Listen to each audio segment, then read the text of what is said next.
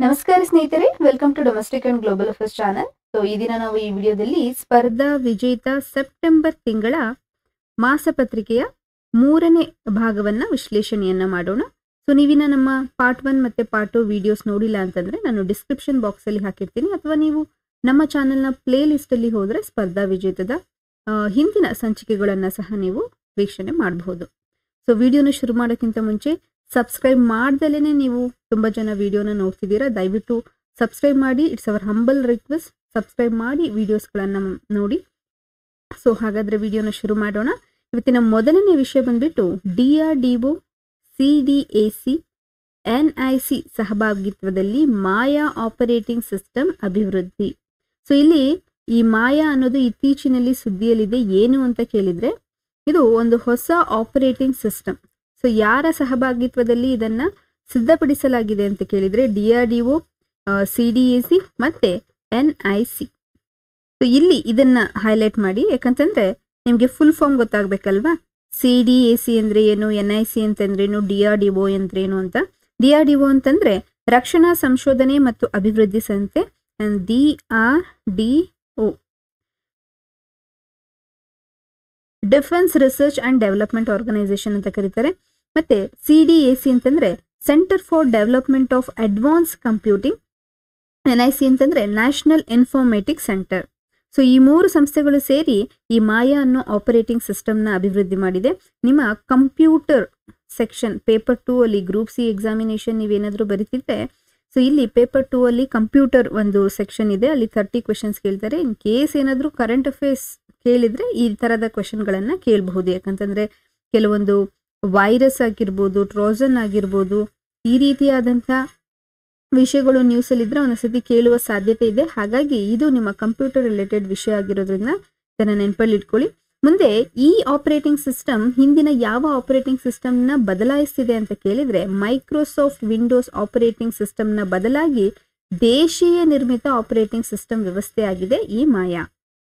ಅಷ್ಟೇ ಅಲ್ಲದೆ ಇದು ಓಪನ್ ಸೋರ್ಸ್ ಉಬಂಟು ವೇದಿಕೆಯಾಗಿದೆ. ಇದನ್ನ ಸಹ ನೆನ್ಪಿಟ್ಕೊಳ್ಳಿ.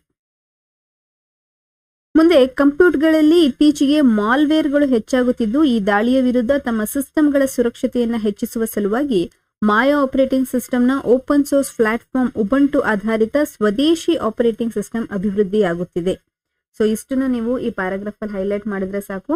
ಮುಂದೆ ಇಲ್ಲೋದನ್ನ ಇದು ವಿಂಡೋಸ್ಗಿಂತ ಹೆಚ್ಚು ಸುರಕ್ಷಿತವಾಗಿದ್ದು, ಮಾಯಾ ಆಪರೇಟಿಂಗ್ ಸಿಸ್ಟಮ್ ಕ್ಲೌಡ್ ಸ್ಟೋರೇಜ್ ಏಕೀಕರಣ, ಡಿಜಿಟಲ್ ಸಿಗ್ನೇಚರ್, ಪೂರ್ಣ ಡಿಸ್ಕ್ ಎನ್ಕ್ರಿಪ್ಷನ್, ಬಯೋಮೆಟ್ರಿಕ್ ದೃಢೀಕರಣ, ಚಕ್ರವ್ಯೂಹ ಸೇರಿದಂತೆ ಹಲವಾರು ಲಕ್ಷಣಗಳನ್ನು ಒಳಗೊಂಡಿದೆ. ಮೈಕ್ರೋಸಾಫ್ಟ್ ಅಡೋಬ್ ಫೋಟೋಶಾಪ್ ಮತ್ತೆ ಆಟೋ ಕ್ಯಾಡ್ನಂತಹ ವ್ಯಾಪಕ ಬಳಕೆಯ ಅಪ್ಲಿಕೇಶನ್ ಅನ್ನ ಇದು ಬೆಂಬಲಿಸುತ್ತದೆ. ಹಾಗೂ ದೃಢವಾದ ಸೈಬರ್ ಭದ್ರತೆ ಒದಗಿಸುವಾಗ ಬಳಕೆದಾರರಿಗೆ ಸುಗಮ ಪರಿವರ್ತನೆಯನ್ನ ಖಚಿತಪಡಿಸುತ್ತದೆ. ಸೊ ನಿಮ್ಗೆ ಇಲ್ಲಿ ಮೈಕ್ರೋಸಾಫ್ಟ್ ಆಪರೇಟಿಂಗ್ ಸಿಸ್ಟಮ್ನ ನಾವು ತೆಗೆದು ಹಾಕಿರ್ಬೋದು, ಬಟ್ ಮಾಯಾ ಆಪರೇಟಿಂಗ್ ಸಿಸ್ಟಮ್ ಮೈಕ್ರೋಸಾಫ್ಟ್ನ ಈ ಅಪ್ಲಿಕೇಶನ್ಸ್ಗಳನ್ನ, ಅಡೋಬ್ ರೀಡರ್ ಆಗಿರ್ಬೋದು, ಫೋಟೋಶಾಪ್ ಆಗಿರ್ಬೋದು, ಇವುಗಳನ್ನ ಬೆಂಬಲಿಸ್ತದೆಯೇ ಅಂತ ಕೇಳಿದ್ರೆ S, Maya operating system will support these applications of Microsoft. Though the Microsoft operating system uninstall ಮಾಡಿದ್ರೂ ಸಹ ಅದರ ಅಪ್ಲಿಕೇಶನ್ಸ್ಗಳನ್ನ ಇದನ್ನ ಬೆಂಬಲಿಸುವಂತಹ ಸಾಫ್ಟ್ವೇರ್ ಇದರಲ್ಲಿ ಅಳವಡಿಕೆ ಮಾಡಲಾಗಿದೆ. ಮುಂದೆ ಇಲ್ಲಿ ನೀವು ಇದನ್ನು ಹೈಲೈಟ್ ಮಾಡಿ, 2007ರಲ್ಲಿ ಈ CDAC ವತಿಯಿಂದ ದೇಶಾದ್ಯಂತ ಉಚಿತ ಮತ್ತು ಮುಕ್ತ ಮೂಲ ಸಾಫ್ಟ್ವೇರ್ ಅಳವಡಿಕೆ ಉತ್ತೇಜಿಸುವ ಉದ್ದೇಶದಿಂದ ಭಾರತ್ ಆಪರೇಟಿಂಗ್ ಸಿಸ್ಟಮ್ ಸೊಲ್ಯೂಷನ್, ಇಲ್ಲಿ ನೋಡಿ boss, so Bharat operating system solution full form, ಇದನ್ನ ಬಿಡುಗಡೆ ಮಾಡಿದೆ. ಸೊ ಯಾವುದು CDAC. ಸೊ 19 ಭಾರತೀಯ ಭಾಷೆಗಳಲ್ಲಿ ಇದು ಲಭ್ಯವಿದ್ದು, ಭಾರತೀಯ ಸೇನೆಯು ಇದನ್ನ ಬಳಕೆ ಮಾಡ್ತಿದೆ. ಸೊ ಮುಂದೆ ಇಲ್ಲಿ ಚಕ್ರವ್ಯೂಹ ಎಂದ್ರೇನು ಅಂತಂದ್ರೆ, ಮಾಯಾ ಆಪರೇಟಿಂಗ್ ಸಿಸ್ಟಮ್ನ ಆಂಟಿ ಮಾಲ್ವೇರ್ ಮತ್ತು ಆಂಟಿ ವೈರಸ್ ಆಗಿ ಚಕ್ರವ್ಯೂಹ ಕಾರ್ಯನಿರ್ವಹಿಸುತ್ತದೆ. ಮಾಯಾ ಆಪರೇಟಿಂಗ್ ಸಿಸ್ಟಮ್ ಚಕ್ರವ್ಯೂಹ ಹಲವು ವೈಶಿಷ್ಟ್ಯತೆ ಹೊಂದಿದ್ದು, end point aunty virus software ಆಗಿದ್ದು, ಬಳಕೆದಾರರು ಮತ್ತು ಇಂಟರ್ನೆಟ್ ನಡುವೆ ರಕ್ಷಣಾತ್ಮಕ ಪದರವಾಗಿ ಕಾರ್ಯನಿರ್ವಹಿಸುತ್ತದೆ. ಸೊ ನಾವೊಂದು ಗೇಟ್ ವೇ ಅಂತ ಏನು ಹೇಳ್ತೀವಿ, ಫೈರ್ ವಾಲ್ ಆಗಿರ್ಬೋದು, ಈ ರೀತಿಯಾದಂಥ ವೈರಸ್ಗಳಿಗೆ, ಟ್ರೋಜನ್ಗಳಿಗೆ ಇದು ರಕ್ಷಣೆಯನ್ನ ಕೊಡುವಂಥ ಒಂದು ಚಕ್ರವ್ಯೂಹ ಆಗಿದೆ ಮಾಯಾ ಆಪರೇಟಿಂಗ್ ಸಿಸ್ಟಮ್ದು. ಮುಂದೆ ನೆನಪಿನಲ್ಲಿ ತೆಲುಗು ರಾಜ್ಯದ ಮೊದಲ AI ವಾರ್ತಾ ನಿರೂಪಕಿ, ಯಾಕಂತಂದ್ರೆ ಇಲ್ಲಿ ಕಂಪ್ಯೂಟರ್ ರಿಲೇಟೆಡ್ ವಿಷಯ ಬರೋದ್ರಿಂದ ಆರ್ಟಿಫಿಷಿಯಲ್ ಇಂಟೆಲಿಜೆನ್ಸ್ ಬಗ್ಗೆ ಕೆಲವೊಂದು ವಿಷಯವನ್ನ ಕೊಟ್ಟಿದ್ದಾರೆ. ಇದು ಬಿಗ್ ಟಿವಿಯ ಮಾಯಾ. ಸೊ ಈ ಮಾಯಕ್ಕೂ ಅದಕ್ಕೂ ಕನ್ಫ್ಯೂಸ್ ಆಗ್ಬಿಡಿ. AI ಮಾಯಾ ಯಾವ ರಾಜ್ಯದ್ದು ಅಂತ ಕೇಳಿದ್ರೆ ತೆಲುಗು ರಾಜ್ಯದ್ದು. ಇದು ವಾರ್ತಾ ನಿರೂಪಕಿಯಾಗಿದ್ದಾರೆ. ಆಪರೇಟಿಂಗ್ ಸಿಸ್ಟಮ್ ಮಾಯಾ ಯಾರು ಡೆವಲಪ್ ಮಾಡಿದ್ದು ಅಂತಂದ್ರೆ ಇದು ದೇಶೀಯ ನಿರ್ಮಿತಿಯ DRDO ಆಗಿರ್ಬೋದು, ಮತ್ತೆ CDSE ಆಗಿರ್ಬೋದು, ಮತ್ತೆ NIC ನೇತೃತ್ವದಲ್ಲಿ ಇದನ್ನ ಡೆವಲಪ್ ಮಾಡಲಾಗಿದೆ. ನೆಕ್ಸ್ಟ್ ನ್ಯೂಸ್ ಫಸ್ಟ್ ಕನ್ನಡ ವತಿಯಿಂದ AI ಆಧಾರಿತ ಮೆಟಾ ಮಾನವ ವಾರ್ತಾ ನಿರೂಪಕಿ ಯಾರು ಅಂತಂದ್ರೆ AI ಮಾಯಾ. ಇದು ಅಷ್ಟೇ, ಇದಕ್ಕೂ ಸಹ ಮಾಯಾ ಅಂತ ಹೆಸರಿಟ್ಟಿದ್ದಾರೆ. ಒಡಿಶಾ ರಾಜ್ಯದ ಮೊದಲ ಪ್ರಾದೇಶಿಕ AI ವಾರ್ತಾ ನಿರೂಪಕಿ ಲೀಸಾ, ಮತ್ತೆ ಪವರ್ ಟಿವಿ ಚಾನೆಲ್ನ ಮೊದಲ AI ವಾರ್ತಾ ನಿರೂಪಕಿ ಸೌಂದರ್ಯ, ಮತ್ತೆ ಆಜ್ ತಕ್ ವಾಹಿನಿ ವಾರ್ತಾ ನಿರೂಪಕಿ ಸನಾ.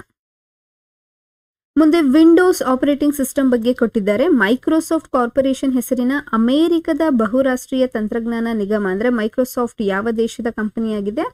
MNC company, ಅಮೆರಿಕದ್ದು. ಇದರ ವತಿಯಿಂದ ಅಭಿವೃದ್ಧಿಯಾದ ಗ್ರಾಫಿಕ್ ಆಪರೇಟಿಂಗ್ ಸಿಸ್ಟಮ್ ಇದಾಗಿದೆ. 1985 ನವೆಂಬರ್ 20ರಂದು ವಿಂಡೋಸ್ನ ಮೊದಲ ಆವೃತ್ತಿ ಬಿಡುಗಡೆಯಾಗಿದೆ. 2022 ಸೆಪ್ಟೆಂಬರ್ ಅಲ್ಲಿ ವಿಂಡೋಸ್ 11 ಹೆಸರಿನ ಇತ್ತೀಚಿನ ಆವೃತ್ತಿ ಬಿಡುಗಡೆಯಾಗಿದೆ. So Windows present version, recent version ಯಾವುದು ಅಂತಂದ್ರೆ 11. ಮತ್ತೆ ಪ್ರಮುಖ ಆಪರೇಟಿಂಗ್ ಸಿಸ್ಟಮ್ಗಳನ್ನ ಇಲ್ಲಿ ಮೆನ್ಷನ್ ಮಾಡಿದ್ದಾರೆ. ಯಾಕಂತಂದ್ರೆ ಕೆಲವೊಂದ್ಸತಿ ಕೆಳಗಿನವುಗಳಲ್ಲಿ ಯಾವುದು ಆಪರೇಟಿಂಗ್ ಸಿಸ್ಟಮ್ ಅಲ್ಲ ಅಂತ ನಿಮ್ಮ ಕಂಪ್ಯೂಟರ್ ಸೆಕ್ಷನ್ ಅಲ್ಲಿ ಪ್ರಶ್ನೆಗಳನ್ನ ಕೇಳಿದ್ದಾರೆ. ಸೊ ಹಾಗಾಗಿ ಇವೆಲ್ಲ ಆಪರೇಟಿಂಗ್ ಸಿಸ್ಟಮ್ ನೋಡಿ, MS ವಿಂಡೋಸ್ ಆಗಿರ್ಬೋದು, ಲೈನಕ್ಸ್ ಆಗಿರ್ಬೋದು, ಮ್ಯಾಕ್ OS, Android, iOS, Windows 10, 7, 8, Vista 95, XP, NT 98, 11, Ubuntu, ಕ್ರೋಮೋ operating system, ಸೊಲಾರಿಸ್, ಡಿಬಿಯಾನ್, Linux kernel, ಮತ್ತೆ ಫ್ರೀ DSP. ಮತ್ತೆ ಪ್ರಮುಖ ಮಾಲ್ವೇರ್ಗಳನ್ನು ಸಹ ಲಿಸ್ಟ್ ಮಾಡಿದ್ದಾರೆ. Trojan horse, spyware, viruses, ransomware, ಕ್ರಿಪ್ಟೋಲಾಕರ್, ಮೆಜೂಮ್, I love you, computer worm, ಸ್ಟಕ್ಸ್ನೆಟ್ and ಕೋಡ್ರಡ್, ಜಿಯೂಸ್, ಲಾಕಿ, Morris worm and ಫೈಲ್ಲೆಸ್ malware. ಮತ್ತೆ ಪ್ರಮುಖ ಆಂಟಿವೈರಸ್ಗಳನ್ನು ಸಹ ಇಲ್ಲಿ ಲಿಸ್ಟ್ ಮಾಡಿದ್ದಾರೆ. ಇದು ನಿಮ್ಮ ಕಂಪ್ಯೂಟರ್ ಸೆಕ್ಷನ್ಗೆ ತುಂಬಾ ಇಂಪಾರ್ಟೆಂಟ್ ಆದಂಥ ಇನ್ಫಾರ್ಮೇಶನ್. ಸ್ಕ್ರೀನ್ಶಾಟ್ ತಗೊಳ್ಳಿದ್ದೆ ತಗೊಂಡ್ಲಿ, ಮತ್ತೆ ರಿಪೀಟೆಡ್ ರಿವಿಷನ್ ಅವಾಗವಾಗ ಇದನ್ನ ನೋಡ್ತಾ ಇರಿ. AVG, ಅವಸ್ತಾ antivirus, ಬೆಚ್ defender, not on antivirus, malware bites, ಮ್ಯಾಕ್ಫ್ರೀ, ಅವಿರಾ, ಕ್ಯಾಸ್ಪರ್ಸ್ಕೈ antivirus, Microsoft defender, ಅವಿರಾ, ನಾರ್ಟಾನ್, Microsoft security, trend micro, panda security, web root, ಸೋಫೋಸ್. ಇಲ್ಲಿ ರ್ಯಾಮ್ ಮತ್ತೆ ರಾಮ್ದು ಫುಲ್ ಫಾರ್ಮ್ ಕೊಟ್ಟಿದ್ದಾರೆ. Random access memory, ರ್ಯಾಮ್ದು full form random access memory, ರಾಮ್ದು read only memory. So ಮುಂದಿನ ವಿಷಯ ಬಂದ್ಬಿಟ್ಟು ಕರ್ನಾಟಕ ರಾಜ್ಯ ಪರಿವರ್ತನಾ ಸಂಸ್ಥೆ ಉಪಾಧ್ಯಕ್ಷರಾಗಿ MV ರಾಜೀವ್ ಗೌಡರವರನ್ನ ನೇಮಕ ಮಾಡಲಾಗಿದೆ. State institute for the transformation of Karnataka. So ಈಗ ಕೇಂದ್ರದ ಮಟ್ಟದಲ್ಲಿ ನೀತಿ ಆಯೋಗ್ ಹೇಗಿದೆ, national institute for transforming India ಅಂತ ಏನಿದೆ, ಅದೇ ರೀತಿ ಕರ್ನಾಟಕದಲ್ಲಿ state institute for transforming of Karnataka, SITK. The full form ಏನು ಅಂತಂದ್ರೆ ಇದು ನೆನ್ಪಿಟ್ಕೊಳ್ಳಿ, ಇದನ್ನ ಹೈಲೈಟ್ ಮಾಡಿ. ಮುಂದೆ ಈ ಇನ್ಸ್ಟಿಟ್ಯೂಷನ್ ಬಗ್ಗೆ ಕೆಲವೊಂದು ವಿಷಯವನ್ನು ನೋಡೋದಾದ್ರೆ, ಭಾರತದಲ್ಲಿ ಮೊದಲ ಬಾರಿಗೆ ವಿಕೇಂದ್ರೀಕೃತ ಆಡಳಿತ ವ್ಯವಸ್ಥೆಯನ್ನ ಜಾರಿಗೆ ತಂದ ಕರ್ನಾಟಕ ರಾಜ್ಯದ ಆಡಳಿತ ಅನುಕೂಲಕ್ಕಾಗಿ ಯೋಜನೆಗಳನ್ನು ರೂಪಿಸಲು 1993ರಲ್ಲಿ ಕರ್ನಾಟಕ ರಾಜ್ಯ ಯೋಜನಾ ಮಂಡಳಿ, ಮುಂಚೆ ಏನಿತ್ತು ಸೆಂಟ್ರಲ್ ಲೆವೆಲಲ್ಲೂ ಪ್ಲಾನಿಂಗ್ ಕಮಿಷನ್ ಅಂತ ಇತ್ತು, ಅದಾದ ನಂತರ ಅದನ್ನು ನೀತಿ ಆಯೋಗದಿಂದ ರೀಪ್ಲೇಸ್ ಮಾಡಿದ್ರು 2015ನಲ್ಲಿ. ಅದೇ ರೀತಿ ಕರ್ನಾಟಕದಲ್ಲಿ ಅಂದರೆ ಈ ಡಿಸೆಂಟ್ರಲೈಸ್ಡ್ ಅಡ್ಮಿನಿಸ್ಟ್ರೇಷನ್ ವ್ಯವಸ್ಥೆಯನ್ನ ಭಾರತದಲ್ಲಿ ಮೊದಲು ಜಾರಿಗೆ ತಂದ ರಾಜ್ಯ ಯಾವುದು ಅಂತಂದ್ರೆ ಅದು ಕರ್ನಾಟಕ. ಯಾವ ಮಂಡಳಿಯನ್ನ ನೇಮಕ ಮಾಡುವುದರ ಮೂಲಕ ಅಂತಂದ್ರೆ 1993ರಲ್ಲಿ ಕರ್ನಾಟಕ ರಾಜ್ಯ ಯೋಜನಾ ಮಂಡಳಿ, Karnataka state planning board. So ಅಂದಿನ ಮುಖ್ಯಮಂತ್ರಿ ಯಾರಾಗಿದ್ರು ಅಂತ ಕೇಳಿದ್ರೆ ವೀರಪ್ಪ ಮೊಯ್ಲಿ. ಮತ್ತೆ ಇದನ್ನ 2021ರಲ್ಲಿ ಕರ್ನಾಟಕ ರಾಜ್ಯ ನೀತಿ ಮತ್ತು ಯೋಜನಾ ಆಯೋಗ KSPPC, Karnataka state policy and planning commission ಅಂತ ಅಂದಿನ ಮುಖ್ಯಮಂತ್ರಿಯಾದಂಥ ಯಡಿಯೂರಪ್ಪನವರು ಮರುನಾಮಕರಣ ಮಾಡ್ತಾರೆ. ರೀಸೆಂಟ್ ಆಗಿ 2022 ಆಗಸ್ಟ್ 6ರಂದು ಇದನ್ನ ಕರ್ನಾಟಕ ರಾಜ್ಯ ಪರಿವರ್ತನಾ ಸಂಸ್ಥೆ ಅಂತ ಅಂದಿನ ಮುಖ್ಯಮಂತ್ರಿ ಆದಂತಹ ಬಸವರಾಜ ಬೊಮ್ಮಾಯಿಯವರು ಮರುನಾಮಕರಣ ಮಾಡಿ ಪುನರ್ ರಚಿಸಲಾಗ್ತದೆ. ಸೊ BJ ಪುಟ್ಟಸ್ವಾಮಿಯವರು ಸಂಸ್ಥೆಯ ಉಪಾಧ್ಯಕ್ಷ ಸ್ಥಾನಕ್ಕೆ ರಾಜೀನಾಮೆ ನೀಡಿದ ನಂತರ ಈ ಹುದ್ದೆ ತೆರವಾಗಿದ್ದು ಪ್ರಸ್ತುತ ರಾಜೀವ್ ಗೌಡ. ಸೊ ರಾಜೀವ್ ಗೌಡ ಅವ್ರಿಗಿಂತ ಮುಂಚೆ ಯಾರು ಉಪಾಧ್ಯಕ್ಷರಾಗಿದ್ರು ಅಂತ ಕೇಳಿದ್ರೆ BJ ಪುಟ್ಟಸ್ವಾಮಿ. ಮುಂದೆ ಇಂತಹ ಪರಿವರ್ತನಾ ಸಂಸ್ಥೆಯ ಕಾರ್ಯಗಳು ಏನು ಅಂತ ಕೇಳಿದ್ರೆ 2023ರ ವೇಳೆಗೆ ಸಾಧಿಸಲು ನಿರ್ಧರಿಸಿರುವ 17 ಸುಸ್ಥಿರ ಅಭಿವೃದ್ಧಿ ಗುರಿ. ಸೊ ಹಾಗಾದ್ರೆ ಸಸ್ಟೈನಬಲ್ ಡೆವಲಪ್ಮೆಂಟ್ ಗೋಲ್ ಎಷ್ಟಿದೆ ಅಂತಂದ್ರೆ 17 ಇದೆ. 2047ರ ಭಾಗವಾಗಿ ನವಭಾರತಕ್ಕೆ ನವಕರ್ನಾಟಕ ನಿರ್ಮಾಣ ಮಾಡಲು ಅಗತ್ಯವಾಗಿರುವ ವಿಕೇಂದ್ರೀಕೃತ ಯೋಜನೆ, ಕಾರ್ಯತಂತ್ರ ಸೂತ್ರೀಕರಣ, ಬಜೆಟ್ನ ಪರಿಣಾಮಕಾರಿ ಅನುಷ್ಠಾನಕ್ಕಾಗಿ ಫಲಿತಾಂಶ ಆಧಾರಿತ ಮೌಲ್ಯಮಾಪನ ಕಾರ್ಯ ಮಾಡುವ ಸಂಸ್ಥೆ ಇದಾಗಿದೆ. ಮತ್ತೆ ರಾಜ್ಯದ ಸಾಮಾಜಿಕ ಮತ್ತು ಆರ್ಥಿಕ ಅಭಿವೃದ್ಧಿಯ ಉತ್ತೇಜನಕ್ಕಾಗಿ ವಿವಿಧ ವಿಭಾಗಗಳಲ್ಲಿ ನೀತಿ ಕಾರ್ಯತಂತ್ರ ರೂಪಿಸುವುದು ಮತ್ತು ಕಾರ್ಯಕ್ರಮಗಳ ಫಲಿತಾಂಶಗಳನ್ನು ಮೌಲ್ಯಮಾಪನ ಮಾಡುವ ಜವಾಬ್ದಾರಿಯನ್ನು ಸಹ ಈ ಸಂಸ್ಥೆ ಹೊಂದಿದೆ. ಇದು ನಿಮ್ಮ ಮೇನ್ಸ್ ಎಕ್ಸಾಮಿನೇಷನ್ ಅಲ್ಲಿ ಇಂಪಾರ್ಟೆಂಟ್ ಆಗುತ್ತೆ, ಅಥವಾ ನಿಮ್ಮ ಈ ಗ್ರೂಪ್ ಸಿ ಎಕ್ಸಾಮಿನೇಷನ್ ಅಲ್ಲಿ ಇತ್ತೀಚೆಗೆ ಸ್ಟೇಟ್ಮೆಂಟ್ ವೈಸ್ ಕ್ವೆಶನ್ಸ್ ಕೊಟ್ಟಿದ್ದಾರೆ. So which of the following are the objectives or the functions of KITK ಅಂತ ಕೇಳಿದ್ರೆ KSITK ಅಂತ ಕೇಳಿದ್ರೆ ಇದಿಷ್ಟು ಇದರ ಆಬ್ಜೆಕ್ಟಿವ್ಸ್, ಕಾರ್ಯಗಳು ನೆನಪಲ್ಲಿಟ್ಕೊಳ್ಳಿ. ಮುಂದೆ ಇಲ್ಲಿ ಉಪಾಧ್ಯಕ್ಷರನ್ನ ನೋಡಿದ್ರೆ ಆದ್ರೆ ಅಧ್ಯಕ್ಷರು ಯಾರಿರ್ತಾರೆ ಅಂತ ನೋಡಿದ್ರೆ ಅಧ್ಯಕ್ಷರು ಮುಖ್ಯಮಂತ್ರಿಗಳು ಆಗಿರ್ತಾರೆ. ಪ್ರಸ್ತುತ ಸಿದ್ದರಾಮಯ್ಯನವರು ಮತ್ತೆ ಉಪಮುಖ್ಯಮಂತ್ರಿಯಾದ DK ಶಿವಕುಮಾರ್ ಅವರು ಇದರ ಜವಾಬ್ದಾರಿಯನ್ನ ಹೊಂದಿಸ್ತಾರೆ. ಉಪ ಅಧ್ಯಕ್ಷರಾಗಿದ್ದು ರಾಜೀವ್ ಗೌಡ. ನೆಕ್ಸ್ಟ್ ಸಂಸ್ಥೆಯ ಸಿಇಒ ಬಂದ್ಬಿಟ್ಟು ಯೋಜನಾ ಇಲಾಖೆಯ ಅಪರ ಮುಖ್ಯ ಕಾರ್ಯದರ್ಶಿಯಾಗಿರ್ತಾರೆ. ಪ್ರಸ್ತುತ ಇವರು ಡಾಕ್ಟರ್ ಶಾಲಿನಿ ರಜನೀಶ್ ಆಗಿದ್ದಾರೆ. ಮುಂದೆ ಭಾರತದ ಲೆವೆಲ್ ಇರುವಂತಹ ಯೋಜನಾ ಆಯೋಗದ ಬಗ್ಗೆ ಮತ್ತೆ ಪ್ರಸ್ತುತ ಇರುವಂತಹ ನೀತಿ ಆಯೋಗದ ಬಗ್ಗೆ ವಿಷಯವನ್ನ ಕೊಟ್ಟಿದ್ದಾರೆ, ಅದನ್ನ ನೋಡೋಣ. 1950 ಮಾರ್ಚ್ 15ರಂದು ಜವಾಹರ್ಲಾಲ್ ನೆಹರೂರವರಿಂದ ಭಾರತದಲ್ಲಿ ಪಂಚವಾರ್ಷಿಕ ಯೋಜನೆಗಳನ್ನು ರೂಪಿಸಲು ರಾಷ್ಟ್ರೀಯ ಯೋಜನಾ ಆಯೋಗವನ್ನು ಸ್ಥಾಪಿಸಲಾಗಿತ್ತು. ಹಾಗಾದ್ರೆ ಈ planning commission, national planning commission implement ಮಾಡೋದಕ್ಕೆ ಅಥವಾ ಸ್ಥಾಪನೆ ಮಾಡೋದಕ್ಕೆ ಮುಖ್ಯ ಕಾರಣ ಬಂದ್ಬಿಟ್ಟು for the implementation of 5 years plan. 2015 ಜನವರಿ 1ರಂದು ಈ ನೀತಿ ಆಯೋಗವನ್ನು ಮರುನಾಮಕರಣ ಮಾಡಲಾಗಿತ್ತು. ಏನಂತ? ನೀತಿ ಆಯೋಗ್ ಅಂತ. ಈ ಪ್ಲಾನಿಂಗ್ ಕಮಿಷನ್ ಅನ್ನ ನೀತಿ ಆಯೋಗ್ ಅಂತ ಮರುನಾಮಕರಣ ಮಾಡಲಾಗ್ತದೆ. ಇದು ಕೇಂದ್ರ ಯೋಜನಾ ಸಚಿವಾಲಯದ ಅಧೀನದಲ್ಲಿ ಕಾರ್ಯನಿರ್ವಹಿಸುತ್ತಿರುವ ಯಾವ ಸಚಿವಾಲಯದಲ್ಲಿ? ಕೇಂದ್ರ ಯೋಜನಾ ಸಚಿವಾಲಯದಲ್ಲಿ ಕಾರ್ಯನಿರ್ವಹಿಸುತ್ತಿರುವ ಸಾಂವಿಧಾನಿಕವಲ್ಲದ, ಇದು ಕಾನ್ಸ್ಟಿಟ್ಯೂಷನಲ್ ಬಾಡಿ ಅಲ್ಲ, ನೆನ್ಪಿಟ್ಕೊಳ್ಳಿ, ಮತ್ತು ಶಾಸನ ಸ್ಟ್ಯಾಟ್ಯುಟರಿ ಬಾಡಿನ ಅದೂ ಅಲ್ಲ, ಶಾಸನಬದ್ಧವಲ್ಲದ ಸಂಸ್ಥೆಯಾಗಿದೆ. ಆಯೋಗದ ಪದನಿಮಿತ್ತ ಅಧ್ಯಕ್ಷರು ಪ್ರಧಾನಮಂತ್ರಿಗಳಾಗಿರ್ತಾರೆ. ಪ್ರಸ್ತುತ ಉಪಾಧ್ಯಕ್ಷರು ಸುಮನ್ ಬೆರಿ ಆಗಿರ್ತಾರೆ ಮತ್ತು ಪ್ರಸ್ತುತ ಸಿಇಒ ಆಗಿಬಿಟ್ಟು BVR ಸುಬ್ರಹ್ಮಣ್ಯಂ ಅವರು ಕಾರ್ಯನಿರ್ವಹಿಸುತ್ತಿದ್ದಾರೆ. 2023ರ ಮೇ 27ರಂದು ನರೇಂದ್ರ ಮೋದಿಯವರ ಅಧ್ಯಕ್ಷತೆಯಲ್ಲಿ ನವದೆಹಲಿಯಲ್ಲಿ ಪ್ರಗತಿ ಮೈದಾನದಲ್ಲಿ ನ್ಯೂ ಕನ್ವೆನ್ಷನ್ ಸೆಂಟರ್ನಲ್ಲಿ ನೀತಿ ಆಯೋಗದ 8ನೇ ವಾರ್ಷಿಕ ಸಭೆ ನಡೆದಿದ್ದು, ಇದರ ಧ್ಯೇಯ ವಾಕ್ಯ ಏನು ಅಂತ ಕೇಳಿದ್ರೆ Viksit Bharat at 2047 role of team India. Maharashtra ರಾಜ್ಯ ಸರ್ಕಾರವು ನೀತಿ ಆಯೋಗದ ರೀತಿಯಲ್ಲಿ ಕಾರ್ಯನಿರ್ವಹಿಸುವ ರಾಜ್ಯ ಮಟ್ಟದ ಯೋಜನಾ ಸಂಸ್ಥೆಯನ್ನ ಸ್ಥಾಪಿಸಲು ಇತ್ತೀಚೆಗೆ ನಿರ್ಧರಿಸಿದೆ. ಮುಂದೆ ಐರನ್ ವಿಮೆನ್ ಸ್ಪರ್ಧೆಯನ್ನ ಪೂರ್ಣಗೊಳಿಸಿದ ಕರ್ನಾಟಕದ Nirupa Shankar. 2023 ಆಗಸ್ಟರಲ್ಲಿ Denmark coupon ಹೇಗನ್. So ಇಲ್ಲಿ ಈ ಕೋಪನ್ ಹೇಗನ್ ಅಂತ ನಾವೇನ್ ಕರಿತೀವಿ, ಡೆನ್ಮಾರ್ಕ್ನ ಕೋಪನ್ ಹೇಗನ್ ಅನ್ನ 2023ರಲ್ಲಿ ಜಗತ್ತಿನ ವಾಸ್ತುಶಿಲ್ಪದ ರಾಜಧಾನಿ ಅಂತ ಗುರುತಿಸಲಾಗಿದೆ. ಇಂಪಾರ್ಟೆಂಟ್. ಇದರಲ್ಲಿ ನಡೆದಂತ ಐರನ್ ವಿಮೆನ್ ಸ್ಪರ್ಧೆಯನ್ನ ಪೂರ್ಣಗೊಳಿಸಿ ಗೌರವಕ್ಕೆ ಕರ್ನಾಟಕದ ನಿರೂಪಾ ಶಂಕರ್ ಅವರು ಭಾಜನರಾಗಿದ್ದಾರೆ. ಸೊ ಭಾರತದ ಏಕೈಕ ಮಹಿಳಾ ಸ್ಪರ್ಧೆಯಾಗಿ ಪಾಲ್ಗೊಂಡಿದ್ದ ಇವರು 3.8 ಕಿಲೋಮೀಟರ್ ಈಜು, ಅಂದ್ರೆ ಈ ಐರನ್ ವಿಮೆನ್ ಸ್ಪರ್ಧೆಯಲ್ಲಿ ಯಾವೆಲ್ಲ ಗೇಮ್ಸ್ ಇತ್ತು ಅಂತ ನೋಡೋದಾದ್ರೆ ಫಸ್ಟ್ ಈಜೋದು, ಸ್ವಿಮ್ಮಿಂಗ್ ಇತ್ತು. ಎಷ್ಟು ಕಿಲೋಮೀಟರ್? 3.8 ಕಿಲೋಮೀಟರ್. ಇದು ಇಂಪಾರ್ಟೆಂಟ್ ಅಲ್ಲ, ಬಟ್ ಈ ಪ್ರಶಸ್ತಿ ಯಾವ ದೇಶದವರು ನಡೆಸ್ತಾರೆ ಈ ಕಾರ್ಯಕ್ರಮವನ್ನ ಮತ್ತು ಗೆದ್ದಿರೋರು ಯಾರು ಅಂತ ಕೇಳಿದ್ರೆ ಇದನ್ನ ನೆನ್ಪಿಟ್ಕೊಳ್ಳಿ. ಮತ್ತೆ 2023ರ ಜಗತ್ತಿನ ವಾಸ್ತುಶಿಲ್ಪ ರಾಜಧಾನಿ ಯಾವುದು ಅಂತಂದ್ರೆ ಡೆನ್ಮಾರ್ಕ್ನ ಕೋಪನ್ ಹೇಗನ್. ಇದನ್ನ ನೆನ್ಪಿಟ್ಕೊಳ್ಳಿ. ಬಟ್ ನಿಮ್ಗೆ ಈ ಸ್ಪರ್ಧೆಯ ಬಗ್ಗೆ ಗೊತ್ತಾಗ್ಲಿ ಅಂತ ಇದ್ರಲ್ಲಿ ಏನೇನು ಇನ್ಕ್ಲೂಡ್ ಆಗಿತ್ತು ಅಂತ ಹೇಳ್ತಿದ್ದೀನಿ ಅಷ್ಟೇ. 3.8 ಕಿಲೋಮೀಟರ್ ಈಜಿತ್ತು, 180 ಕಿಲೋಮೀಟರ್ ಸೈಕ್ಲಿಂಗ್ ಇತ್ತು, ಮತ್ತೆ 42.195 ಮೀಟರ್ ಮ್ಯಾರಥಾನ್. ಇದಿಷ್ಟುಗಳನ್ನ ಪೂರ್ಣಗೊಳಿಸಿ ಇವರು ಈ ಪ್ರಶಸ್ತಿಗೆ ಪ್ರಧಾನರಾಗಿದ್ದಾರೆ. ಮುಂದೆ ಅದೇ ರೀತಿ ಐರನ್ ಮ್ಯಾನ್ ಅನ್ನುವಂಥ ಒಂದು ಸ್ಪರ್ಧೆಯನ್ನ ಪೂರ್ಣಗೊಳಿಸಿದ ಭಾರತದ ಮೊದಲ ರೈಲ್ವೆ ಅಧಿಕಾರಿ ಶ್ರೇಯಸ್ ಹೊಸೂರ್ 2022ರಲ್ಲಿ. ಇದು ಎಲ್ಲಿ ನಡೆದಿತ್ತು ಅಂತಂದ್ರೆ, ಇದು ನಡೆದಂತ ಸ್ಥಳ ಇವರು ಇಲ್ಲಿ ಮೆನ್ಷನ್ ಮಾಡಿಲ್ಲ. ಇದು ನಿಮಗೆ ಹೋಮ್ವರ್ಕ್, ನೀವು ಗೂಗಲಲ್ಲಿ ಸರ್ಚ್ ಮಾಡಿಬಿಟ್ಟು ಐರನ್ ಮ್ಯಾನ್ ಟ್ರಯಾಥಾನ್ ಸ್ಪರ್ಧೆ ನಡೆದಂಥ ಸ್ಥಳ ಯಾವುದು ಅಂತ ನನಗೆ ಕಮೆಂಟ್ ಬಾಕ್ಸಲ್ಲಿ ಕಮೆಂಟ್ ಮಾಡಿ ತಿಳಿಸಿ. ಸೊ ಮುಂದಿನ ವಿಷಯ ಬಂದ್ಬಿಟ್ಟು 2023ರ ಹಾರ್ವರ್ಡ್ ವಿಶ್ವವಿದ್ಯಾಲಯ ಪ್ರಶಸ್ತಿ ಪುರಸ್ಕೃತರು ಯಾರು ಅಂತ ಕೇಳಿದ್ರೆ ಅರ್ಥಶಾಸ್ತ್ರಜ್ಞರಾದಂಥ ರಾಜ್ ಶೆಟ್ಟಿ ಅವರು.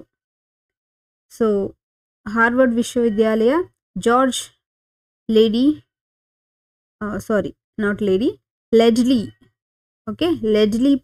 ಪ್ರಶಸ್ತಿ.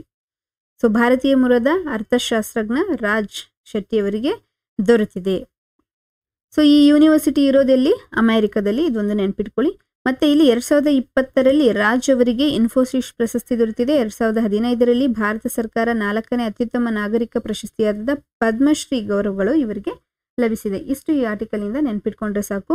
ಮುಂದೆ ಈ ಜಾರ್ಜ್ ಲೆಡ್ಲಿ ಪ್ರಶಸ್ತಿ ಬಗ್ಗೆ ನೋಡೋದಾದ್ರೆ, ಹಾರ್ವರ್ಡ್ ವಿಶ್ವವಿದ್ಯಾಲಯ ವತಿಯಿಂದ ವಿಜ್ಞಾನ ಕ್ಷೇತ್ರ ಮತ್ತು ಇನ್ನಿತರ ಕ್ಷೇತ್ರಗಳಲ್ಲಿ ಗಣನೀಯ ಸೇವೆ ಸಲ್ಲಿಸಿದ ಮಾನವ ಒಳಿತಿಗೆ ನೆರವಾಗುವ ಕ್ಷೇತ್ರಗಳಲ್ಲಿ ಕೊಡುಗೆ ಸಲ್ಲಿಸಿದವರಿಗೆ ಹಾರ್ವರ್ಡ್ ಕಾಲೇಜಿನ ಅಧ್ಯಕ್ಷರು ಮತ್ತು ಸಿಬ್ಬಂದಿ ವತಿಯಿಂದ ಈ ಪ್ರಶಸ್ತಿಯನ್ನು ನೀಡಲಾಗಿದ್ದು 1636ರಲ್ಲಿ ಸ್ಥಾಪನೆಯಾದ ಹಾರ್ವರ್ಡ್ ವಿಶ್ವವಿದ್ಯಾಲಯ ಮಸ್ಕಾಟ್ ಜಾನ್ ಹಾರ್ವರ್ಡ್ ಇದನ್ನು ಸ್ಥಾಪನೆ ಮಾಡಿದವರು ಇವರು. ಸೊ ಎಷ್ಟನೇ ಇಸ್ವಿಯಲ್ಲಿ ಅಂತಂದ್ರೆ ಇದು. ಇನ್ನಿತರ ಪ್ರಶಸ್ತಿಗಳ ಲಿಸ್ಟ್ ಅನ್ನ ಕೊಟ್ಟಿದ್ದಾರೆ. 2023ರ ಜರ್ಮನ್ ಶಾಂತಿ ಪ್ರಶಸ್ತಿ ಮತ್ತು ಅಮೆರಿಕದ ಸೆಟರ್ನರಿ ಕರೇಜ್ ಪ್ರಶಸ್ತಿ ಪುರಸ್ಕೃತರು ಯಾರು ಅಂತ ಕೇಳಿದ್ರೆ ಸಲ್ಮಾನ್ ರಶ್ದಿ. ಇವರು ಲೇಖಕರು, ಇವರು ಭಾರತದವರು. ಮುಂದೆ 2023ರ ಯುರೋಪಿಯನ್ ಎಸ್ಸೆ ಪ್ರಶಸ್ತಿ ಪುರಸ್ಕೃತೆ ಅರುಂಧತಿ ರಾಯ್. ಇದು ಪ್ರಬಂಧ ಯಾವುದು ಅಂತಂದ್ರೆ ಅಜಾದಿ. 2023ರ ಗಣಿತಶಾಸ್ತ್ರಜ್ಞ ನೋಬೆಲ್ ಖ್ಯಾತಿಯ ಅಬೆಲ್ ಪ್ರಶಸ್ತಿ. ಸೊ ಅಬೆಲ್ ಪ್ರಶಸ್ತಿ ಯಾವುದಕ್ಕೆ ಸಂಬಂಧಪಟ್ಟಿದೆ ಅಂತಂದ್ರೆ ಮ್ಯಾಥಮೆಟಿಕ್ಸ್ಗೆ. ಇದನ್ನ ಪಡೆದುಕೊಂಡವರು ಅರ್ಜೆಂಟೈನಾದ ಲೂಯಿಸ್ ಕೆಫೆರೆಲಿ. ಮುಂದೆ 2023ರ ವಾಸ್ತುಶಿಲ್ಪ ನೋಬೆಲ್ ಖ್ಯಾತಿಯ ಹುರಿಚ್ಕರ್ ಪ್ರಶಸ್ತಿಯನ್ನ ಪಡೆದುಕೊಂಡವರು ಬ್ರಿಟಿಷ್ ವಾಸ್ತುಶಿಲ್ಪಿ ಡೇವಿಡ್ ಚಿಪ್ಪರ್ಫೀಲ್ಡ್. ಸೊ ಮುಂದೆ 2023ರ ಇಂಟರ್ನ್ಯಾಷನಲ್ ಯಂಗ್ ಎಕೋ ಹೀರೋ ಪ್ರಶಸ್ತಿ ಬೆಂಗಳೂರಿನ ಮಾನ್ಯ ಹರ್ಷ. ಸೊ ಈ ಆರ್ಟಿಕಲ್ ನನಗೆ ಅಷ್ಟೊಂದು ಪರೀಕ್ಷಾ ದೃಷ್ಟಿಯಿಂದ ಇಂಪಾರ್ಟೆಂಟ್ ಅಲ್ಲ ಅಂತ ಅನ್ನಿಸ್ತು, ಹಾಗಾಗಿ ನಾನು ಇದನ್ನ ಸ್ಕಿಪ್ ಮಾಡ್ತಿದ್ದೀನಿ. ಬಟ್ ನಿಮಗೆ ಓದಬೇಕು ಅಂತಂದ್ರೆ ನೀವು ವಿಡಿಯೋನ ಪಾಸ್ ಮಾಡಿಬಿಟ್ಟು ಒಂದು ಸತಿ ಈ ಆರ್ಟಿಕಲ್ನ ಗೋ ಥ್ರೂ ಮಾಡಿ, ಆಯ್ತಾ. ಮುಂದೆ 2022ರ ಚಾಂಪಿಯನ್ ಆಫ್ ಅರ್ತ್ ಪ್ರಶಸ್ತಿಗೆ ಭಾಜನರಾದವರು ಯಾರು ಅಂತ ಕೇಳಿದ್ರೆ ಭಾರತೀಯ ವ್ಯಕ್ತಿಯಾದಂಥ ಪೂರ್ಣಿಮಾ ದೇವಿ ಬರ್ಮಾನ್. ಇವರು ಮೂಲತಃ ಅಸ್ಸಾಮಿನವರು. ಇತ್ತೀಚೆಗೆ ಗೋವಾದ ಮೋಪ್ ಆಫ್ ಗ್ರೀನ್ ಫೀಲ್ಡ್ ಅಂತಾರಾಷ್ಟ್ರೀಯ ವಿಮಾನ ನಿಲ್ದಾಣವನ್ನ ಡಾಕ್ಟರ್ ಮನೋಹರ್ ಪರಿಕರ್ ಅವರ ಹೆಸರಿನಲ್ಲಿ ಮರುನಾಮಕರಣ ಮಾಡಲಾಗಿದೆ. ಸೊ ನಿಮಗೆ ಇತ್ತೀಚೆಗೆ ಯಾವ ರಾಜ್ಯ ಮೋಪಾ ಗ್ರೀನ್ ಫೀಲ್ಡ್ ಅಂತಾರಾಷ್ಟ್ರೀಯ ವಿಮಾನ ನಿಲ್ದಾಣವನ್ನ ಮನೋಹರ್ ಪರಿಕರ್ ಅಂತ ಮರುನಾಮಕರಣ ಮಾಡಲಾಗಿದೆ ಅಂತ ಅಂದ್ರೆ ಗೋವಾ. ಅಥವಾ ಈ ರೀತಿನೂ ಕೇಳಬಹುದು, ಮೋಪಾ ಗ್ರೀನ್ಫೀಲ್ಡ್ ಅಂತಾರಾಷ್ಟ್ರೀಯ ವಿಮಾನ ನಿಲ್ದಾಣ ಗೋವಾದಲ್ಲಿರುವಂತಹ ಈ ವಿಮಾನ ನಿಲ್ದಾಣವನ್ನ ಏನಂತ ಮರುನಾಮಕರಣ ಮಾಡಿದ್ದಾರೆ ಅಂತಂದ್ರೆ ಡಾಕ್ಟರ್ ಮನೋಹರ್ ಪರಿಕರ್. ಮತ್ತೆ ಜಾಗತಿಕ ಮಟ್ಟದಲ್ಲಿ ಹಸಿರು ನೋಬೆಲ್ ಪ್ರಶಸ್ತಿ ಅಂದ್ರೆ ಯಾವುದು ಅಂತ ಹೇಳಿದ್ರೆ ಗೋಲ್ಡ್ ಮ್ಯಾನ್ ಎನ್ವಿರಾನ್ಮೆಂಟಲ್ ಪ್ರಶಸ್ತಿ. ಮುಂದೆ 2023ರ ಜುಲೈನಲ್ಲಿ ಅದಾನಿ ಟ್ರಾನ್ಸ್ಮಿಷನ್ ಲಿಮಿಟೆಡ್ನ ಗೋಲ್ಡನ್ ಪಿಕಾಕ್ ಪರಿಸರ ನಿರ್ವಹಣಾ ಪ್ರಶಸ್ತಿಯು ಇಂಧನ ಪರಿವರ್ತನಾ ವಲಯ ವಿಭಾಗದಲ್ಲಿ ಲಭಿಸಿದೆ. ಅದಾನಿ ಸಮೂಹದಿಂದ ಭಾರತದ ಮೊದಲ ಹೈಬ್ರಿಡ್ ಪವರ್ ಪ್ಲಾಂಟ್ ಎಲ್ಲಿ ಅಂದ್ರೆ ಜೈಸಲ್ಮೇರ್. ಸೊ ಈ ಜೈಸಲ್ಮೇರ್ ಇರುವುದು ರಾಜಸ್ಥಾನದಲ್ಲಿ, ನೆನ್ಪಿಟ್ಕೊಳ್ಳಿ. ಸೊ 2023ರ ಪರಿಸರ ಸಾಧನೆಗಾಗಿ ಟೈಲರ್ ಪ್ರಶಸ್ತಿ, ಇದನ್ನ ಪರಿಸರದ ನೋಬೆಲ್ ಅಂತ ಕರೀತಾರೆ. ಇದನ್ನ ಮೀನುಗಾರಿಕಾ ಕ್ಷೇತ್ರದ ಪರಿಣಿತರಾದಂಥ ಡೇನಿಯಲ್ ಪೌಲಿ ಮತ್ತು ರಶೀದ್ ಸುಮೈಲ್ ಅವರು ಪಡೆದುಕೊಂಡಿದ್ದಾರೆ. ಆಮೆ ಸಂರಕ್ಷಣಾ ನೊಬೆಲ್ ಪ್ರಶಸ್ತಿ ಎಂದು ಬೆಹರಲ್ ಪ್ರಶಸ್ತಿಯನ್ನ ಕರೆಯುತ್ತಾರೆ. ಮುಂದಿನ ವಿಷಯ, ಇಂದಿರಾ ಗಾಂಧಿ ಉಚಿತ ಸ್ಮಾರ್ಟ್ ಫೋನ್ ಯೋಜನೆ ರಾಜಸ್ಥಾನ ರಾಜ್ಯ ಸರ್ಕಾರದ್ದು. Okay, so Indira Gandhi canteen, ಉಚಿತ ಊಟ, ಇವಾಗ ಇವರು ಸ್ಮಾರ್ಟ್ ಫೋನ್ ಅನ್ನ ಕೊಡ್ತಿದ್ದಾರೆ ರಾಜಸ್ಥಾನದವರು.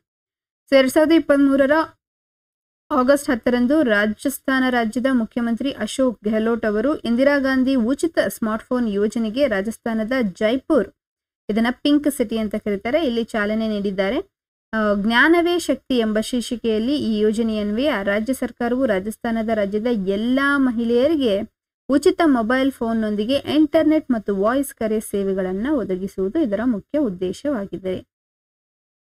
ಮತ್ತೆ ಅಷ್ಟೇ ಅಲ್ಲದೆ ಈ ಸಿಖಾವು ಡಿಜಿಟಲ್ ಹೆಸರಿನ ಡಿಜಿಟಲ್ ಸಖಿ ಹ್ಯಾಂಡ್ ಬುಕ್ ಅನ್ನು ಸಹ ಈ ಸಂದರ್ಭದಲ್ಲಿ ಬಿಡುಗಡೆ ಮಾಡಿದ್ದಾರೆ. ಸೊ ಇಷ್ಟನ್ನ ಈ ಆರ್ಟಿಕಲ್ ಇಂದ ನೆನ್ಪಿಟ್ಕೊಂಡ್ರೆ ಸಾಕು. ಮುಂದೆ ಗೋವಾ ರಾಜ್ಯ ಸರ್ಕಾರದಿಂದ ಸರ್ಕಾರಿ ಸೇವೆ ಒದಗಿಸಲು ಗ್ರಾಮೀಣ ಮಿತ್ರ ಯೋಜನೆ ಚಾಲನೆ. 2023 ಆಗಸ್ಟ್ 15ರಂದು ಗೋವಾ ರಾಜ್ಯ ಸರ್ಕಾರವು ಗ್ರಾಮೀಣ ಪ್ರದೇಶಗಳಲ್ಲಿ ಡಿಜಿಟಲ್ ಸಬಲೀಕರಣ ಉತ್ತೇಜನ ನೀಡಲು ಮತ್ತು ರಾಜ್ಯದ ಗ್ರಾಮೀಣ ಭಾಗಕ್ಕೆ ಸರ್ಕಾರಿ ಸೇವೆಗಳನ್ನು ಮನೆ ಬಾಗಿಲಿಗೆ ತಲುಪಿಸಲು ಉದ್ದೇಶದಿಂದ ಗ್ರಾಮೀಣ ಮಿತ್ರ ಹೆಸರಿನ ಯೋಜನೆಯನ್ನ ಚಾಲನೆ ಮಾಡಿದ್ದಾರೆ. ಸೊ ನಿಮಗೆ ಗ್ರಾಮೀಣ ಮಿತ್ರ ಯೋಜನೆಯನ್ನ ಇತ್ತೀಚೆಗೆ ಚಾಲನೆ ಮಾಡಿದಂತಹ ರಾಜ್ಯ ಯಾವುದು ಅಂತ ಕೇಳಿದ್ರೆ ಗೋವಾ. ಸೊ ಗೋವಾ ಹಿಂದೆ ನಾವು ಅಂತಾರಾಷ್ಟ್ರೀಯ ವಿಮಾನ ನಿಲ್ದಾಣವನ್ನ ಮರುನಾಮಕರಣ ಮಾಡಿದಾಗಲೂ ಇದನ್ನು ನೋಡಿದ್ವಿ. ಸೊ ಆ ತರ ಕನೆಕ್ಟ್ ಮಾಡ್ಕೊಳ್ಳಿ ವಿಷಯಗಳನ್ನ, ಹಾಗಾಗಿ ಬೇಗ ನೆನಪಲ್ಲಿರ್ತವೆ. ಮುಂದೆ ಇದು ಇಂಪಾರ್ಟೆಂಟ್. ಕರ್ನಾಟಕ ರಾಜ್ಯ ಸರ್ಕಾರವು ಮನೆ ಬಾಗಿಲಿಗೆ ಸರ್ಕಾರಿ ಸೇವೆ ಒದಗಿಸುವ ಉದ್ದೇಶದಿಂದ ಜನಸೇವಕ ಯೋಜನೆ ರೂಪಿಸಿದೆ. ಸೊ ಈ ಜನಸೇವಕ ಯೋಜನೆ ಇಂಪಾರ್ಟೆಂಟ್. ಮತ್ತೆ ತಮಿಳುನಾಡು ರಾಜ್ಯ ಸರ್ಕಾರವು ಮನೆ ಬಾಗಿಲಿಗೆ ಆರೋಗ್ಯ ಸೇವೆ ಒದಗಿಸುವ ಯೋಜನೆಯನ್ನ ಜಾರಿಗೆ ತಂದಿದೆ. ಆಂಧ್ರ ಪ್ರದೇಶ ಸರ್ಕಾರವು ಮನೆ ಬಾಗಿಲಿಗೆ ಪಡಿತರ ಪದಾರ್ಥಗಳನ್ನು ಒದಗಿಸುವ ಯೋಜನೆಯನ್ನು ರೂಪಿಸಿದೆ. ಕರ್ನಾಟಕ ಸರ್ಕಾರವು ಮನೆ ಬಾಗಿಲಿಗೆ ಸರ್ಕಾರಿ ಪಶು ಚಿಕಿತ್ಸಾಲಯ ವಾಹನಗಳನ್ನು ತಲುಪಿಸಿ ಪಶು ಚಿಕಿತ್ಸೆ ನೀಡುವ ಯೋಜನೆಯನ್ನು ರೂಪಿಸಿದೆ. ಮತ್ತು ಗ್ರಾಮೀಣ ಪ್ರದೇಶಗಳಿಗೆ ಮೂಲಭೂತ ಸೌಕರ್ಯ ಒದಗಿಸಲು ನ್ಯಾಷನಲ್ ಲೆವೆಲ್ ಇರುವಂತಹ ಒಂದು ಕಾರ್ಯಕ್ರಮ ಯಾವುದು ಅಂತಂದ್ರೆ ಭಾರತ್ ನಿರ್ಮಾಣ್. ನೆಕ್ಸ್ಟ್ 2023 ಕರ್ನಾಟಕದ ಆಸ್ಕರ್ ಪ್ರಶಸ್ತಿ ಪುರಸ್ಕೃತೆ ಆಸ್ಕರಿ ನಾಟ್ ಆಸ್ಕರ್, ಆಸ್ಕರಿ ಪ್ರಶಸ್ತಿ ಪುರಸ್ಕೃತೆ ಸಾನ್ವಿ ವಿದ್ಯಾಶಂಕರ್. ಸೊ ಇದನ್ನ ವನ್ಯಜೀವಿ ಛಾಯಾಗ್ರಾಹಕಿ ಇವರು ಸಾನ್ವಿ ವಿದ್ಯಾಶಂಕರ್ ಅಂತಿರ್ತಾರಲ್ಲ, ಇವರು ವನ್ಯಜೀವಿ ಛಾಯಾಗ್ರಾಹಕಿಯಾಗಿದ್ದಾರೆ. ಸೊ ಇವರಿಗೆ ಈ ಪ್ರಶಸ್ತಿಯನ್ನ ನೀಡಲಾಗಿದೆ, ಕರ್ನಾಟಕದ ಆಸ್ಕರಿ ಪ್ರಶಸ್ತಿ. ಇದನ್ನ ಬೆಂಗಳೂರಿನ ಯೂತ್ ಫೋಟೋಗ್ರಫಿ ಸೊಸೈಟಿ ಸಮಾರಂಭದಲ್ಲಿ ಪ್ರದಾನ ಮಾಡಲಾಗಿದೆ. ಕರ್ನಾಟಕದಲ್ಲಿ ಛಾಯಾಚಿತ್ರ ಪ್ರತಿಭೆಯನ್ನ ಪ್ರೋತ್ಸಾಹಿಸಲು ಶಾರುಖ್ ಆಸ್ಕರಿ ಹಮೀದ್ ಅವರ ನೆನಪಿಗಾಗಿ 35 ವರ್ಷಕ್ಕಿಂತ ಕಡಿಮೆ ವಯಸ್ಸಿನ ಯುವ ಛಾಯಾಗ್ರಾಹಕರಿಗೆ ಕರ್ನಾಟಕದ ಆಸ್ಕರಿ ಪ್ರಶಸ್ತಿಯನ್ನ ನೀಡಲಾಗುವುದು. ಸೊ ಮುಂದೆ ವಿಶ್ವ ಛಾಯಾಗ್ರಹಣ ದಿನ ಯಾವಾಗ ಅಂತಂದ್ರೆ ಆಗಸ್ಟ್ 19. ಸೊ ಈ ವರ್ಷದ ಧ್ಯೇಯವಾಕ್ಯ ಅಂತ ಬಂದ್ಬಿಟ್ರೆ ಅಂಡರ್ಸ್ಟ್ಯಾಂಡಿಂಗ್ ಕ್ಲೌಡ್ಸ್. ಮುಂದೆ 1939 ಆಗಸ್ಟ್ 19ರಂದು ಫ್ರಾನ್ಸ್ ದೇಶದಲ್ಲಿ ಮೊದಲ ಬಾರಿ ವಿಶ್ವ ಛಾಯಾಗ್ರಹಣ ದಿನವನ್ನ ಆಚರಿಸಿದ್ದು, ಜಾಗತಿಕವಾಗಿ ಛಾಯಾಗ್ರಹಣಕ್ಕಿರುವ ಮಹತ್ವವನ್ನು ತಿಳಿಸಲು 2010ರಿಂದ ಭಾರತದಲ್ಲಿ ಛಾಯಾಗ್ರಹಣ ದಿನವನ್ನ ಆಚರಿಸಲಾಗ್ತದೆ. ಸೊ ಮೊದಲ ಬಾರಿಗೆ ಫ್ರಾನ್ಸ್ನಲ್ಲಿ, ಭಾರತದಲ್ಲಿ ಇದನ್ನು ಆಚರಿಸಲು 2010ರಿಂದ ನಾವು ಪ್ರಾರಂಭವನ್ನ ಮಾಡಿದ್ದೇವೆ. ಮತ್ತೆ 1837ರಲ್ಲಿ ಲೂಯಿಸ್ ಡೆಗರೆ ಆಧುನಿಕ ಛಾಯಾಗ್ರಫಿಕ್ ಪ್ರತಿಕ್ರಿಯೆಗೆ ಸಂಬಂಧಿಸಿದ ಡಗಾರಿಯೋ ಟೈಪ್ ಅನ್ನ ಅನ್ವೇಷಿಸಿದ ನೆನಪಿಗಾಗಿ ಫೋಟೋಗ್ರಫಿ ದಿನವನ್ನ ಆಚರಿಸಲಾಗ್ತದೆ. ಡಾಗರಿಯೋ ಟೈಪ್. ಮತ್ತೆ ಅಕಾಡೆಮಿ ಮತ್ತು ಆಸ್ಕರ್ ಪ್ರಶಸ್ತಿ ಸಿನಿಮಾ ಕ್ಷೇತ್ರದಲ್ಲಿ ವಾರ್ಷಿಕವಾಗಿ ನೀಡುವ ಜಾಗತಿಕ ಮಟ್ಟದ ಅತ್ಯುತ್ತಮ. ಆಸ್ಕರ್ ಅಂತಂದ್ರೆ ಇದು ಸಿನಿಮಾ ಕ್ಷೇತ್ರದಲ್ಲಿ, ಇದು ಆಸ್ಕರಿ ಪ್ರಶಸ್ತಿ. ಇದಕ್ಕೂ ಕನ್ಫ್ಯೂಸ್ ಆಗಬೇಡಿ. ಶಾರುಖ್ ಆಸ್ಕರಿ ಹಮೀದ್ ಅವರ ನೆನಪಿಗಾಗಿ ಪ್ರಶಸ್ತಿಯನ್ನ ನೀಡಲಾಗ್ತದೆ. ಮುಂದೆ 2023 ಆಸ್ಕರ್ ಪ್ರಶಸ್ತಿ ಪುರಸ್ಕೃತ ಭಾರತೀಯ ಮೂಲದ ಗೀತೆ ಯಾವುದು ಅಂತಂದ್ರೆ RRR ಚಿತ್ರದ ನಾಟು ನಾಟು. ಮತ್ತೆ ದಿ ಎಲಿಫೆಂಟ್ ವಿಸ್ಪರರ್ಸ್ ಇದು ಸಾಕ್ಷಾತ್ ಚಿತ್ರ ಆಸ್ಕರ್ ಪ್ರಶಸ್ತಿಯನ್ನ ಪಡೆದುಕೊಂಡಿದೆ. ಮುಂದಿನ ವಿಷಯ, ಪ್ರವಾಹ ಪೀಡಿತ ದೇಶಗಳ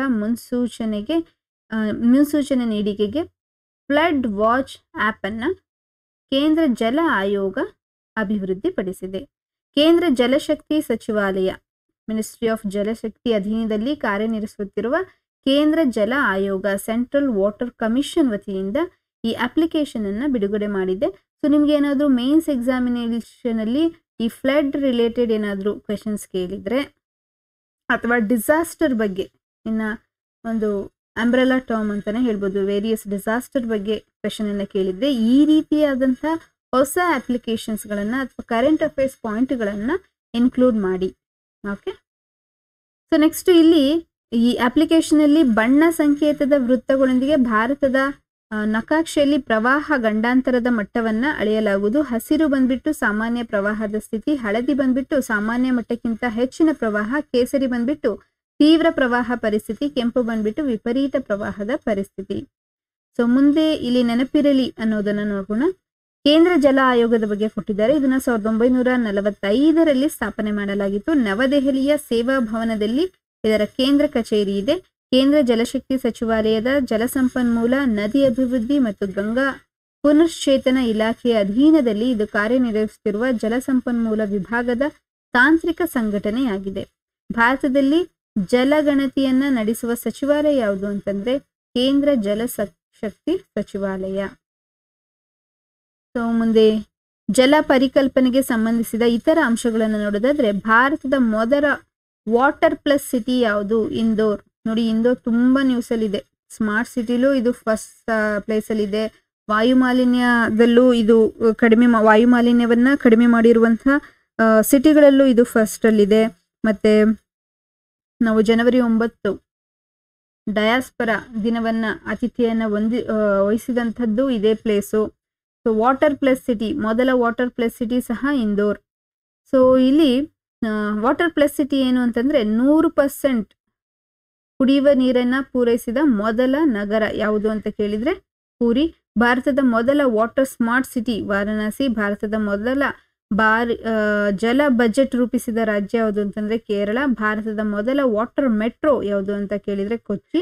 ಇಲ್ಲಿ water metro, under water metro ಕೇಳಿದ್ರೆ ನಿಮಗೆ ಕೋಲ್ಕತ್ತಾ ಅಂತ ಬರಬೇಕು. ವಾಟರ್ ಮೆಟ್ರೋ ಕೇಳಿದ್ರೆ ಕೊಚ್ಚಿ ಅಂತ ಬರಬೇಕು. ಮತ್ತೆ ಭಾರತದ water man of India Rajendra Singh. 2023ರ March 22ನ್ನ ವಿಶ್ವ ಜಲ ದಿನಾಚರಣೆಯನ್ನಾಗಿ ಆಚರಣೆ ಮಾಡಲಾಗ್ತದೆ. ಈ ವರ್ಷದ ಧ್ಯೇಯವಾಕ್ಯ ಬಂದ್ಬಿಟ್ಟು ಆಕ್ಸಿಲರೇಟಿಂಗ್ ಚೇಂಜ್. ಏಷ್ಯಾದ ಮೊದಲ ತೇಲುವ ಫೆಸ್ಟಿವಲ್ ಎಲ್ಲಿ ಆಚರಣೆ ಮಾಡಲಾಗ್ತದೆ ಅಂತಂದ್ರೆ ಮಧ್ಯಪ್ರದೇಶದ ಗಾಂಧಿ ಸಾಗರದ ಚಂಬಲ್ ನದಿ. ಈ ಚಂಬಲ್ ನದಿ ಬಂದ್ಬಿಟ್ಟು ಯಾವ ನದಿಯ ಉಪನದಿ ಅಂತ ನೀವು ನನಗೆ ಕಮೆಂಟ್ ಬಾಕ್ಸ್ ಅಲ್ಲಿ ಕಮೆಂಟ್ ಮಾಡಿ ತಿಳಿಸಿ. ಮುಂದೆ 2023-25ರ ಅವಧಿಗೆ ಸಂಯೋಜಿತ ಜಲಸಂಪನ್ಮೂಲ ಕ್ರಿಯಾ ಯೋಜನೆ ರೂಪಿಸಿದ ರಾಜ್ಯ ಅಂತ ಕೇಳಿದ್ರೆ ಹರಿಯಾಣ. ಜಲಸಂಪನ್ಮೂಲ ಅಭಿವೃದ್ಧಿಗೆ ಮತ್ತು ನಿರ್ವಹಣೆಗೆ ಇತ್ತೀಚೆಗೆ ಭಾರತ ಮತ್ತು ಡೆನ್ಮಾರ್ಕ್ ದೇಶಗಳ ನಡುವೆ ಒಪ್ಪಂದ ಏರ್ಪಟ್ಟಿದೆ. ಸೊ ಡೆನ್ಮಾರ್ಕ್ ಅನ್ನ ಹಿಂದಿನ ಪೇಜಸ್ಗಳಲ್ಲಿ ಎಲ್ಲಿ ನೋಡಿದ್ವಿ? ಐರನ್ ವುಮೆನ್ ಸ್ಪರ್ಧೆ ಡೆನ್ಮಾರ್ಕ್ನ ಕೋಪನ್ ಹೇಗನ್ ಅಲ್ಲಿ ನಡೆದಿತ್ತು. ಕೋಪನ್ ಹೇಗನ್ನ 2023ರ ಜಗತ್ತಿನ ವಾಸ್ತುಶಿಲ್ಪ ರಾಜಧಾನಿ ಅಂತ ಲಿಸ್ಟ್ ಮಾಡಲಾಗಿದೆ ಅನ್ನೋದನ್ನ ನೋಡಿದ್ವಿ. ಸೊ ನೋಡಿ, ಈ ತರ ಕನೆಕ್ಟ್ ಮಾಡಬೇಕು. ನೀವು ಯಾವಾಗ ವಿಷಯಗಳನ್ನ ಕನೆಕ್ಟ್ ಮಾಡ್ತಾ ಹೋಗ್ತೀರಾ ಆಗ ನಿಮಗೆ ರಿವಿಷನ್ ಈಸಿ ಆಗುತ್ತೆ, ಮತ್ತೆ ನೆನಪಲ್ಲಿ ಇಟ್ಕೊಳ್ಳೋದು ತುಂಬಾ ಈಸಿ ಆಗುತ್ತೆ. ಮುಂದೆ 2024ರ ವೇಳೆಗೆ 100% ಶುದ್ಧ ಕುಡಿಯುವ ನೀರನ್ನ ಪೂರೈಸಲು ಹರ್ ಘರ್ ನಲ್ ಸೆ ಜಲ್ ಯೋಜನೆಯನ್ನ ಕೇಂದ್ರ ಸರ್ಕಾರದ ಜಲಶಕ್ತಿ ಸಚಿವಾಲಯ ರೂಪಿಸಿದೆ.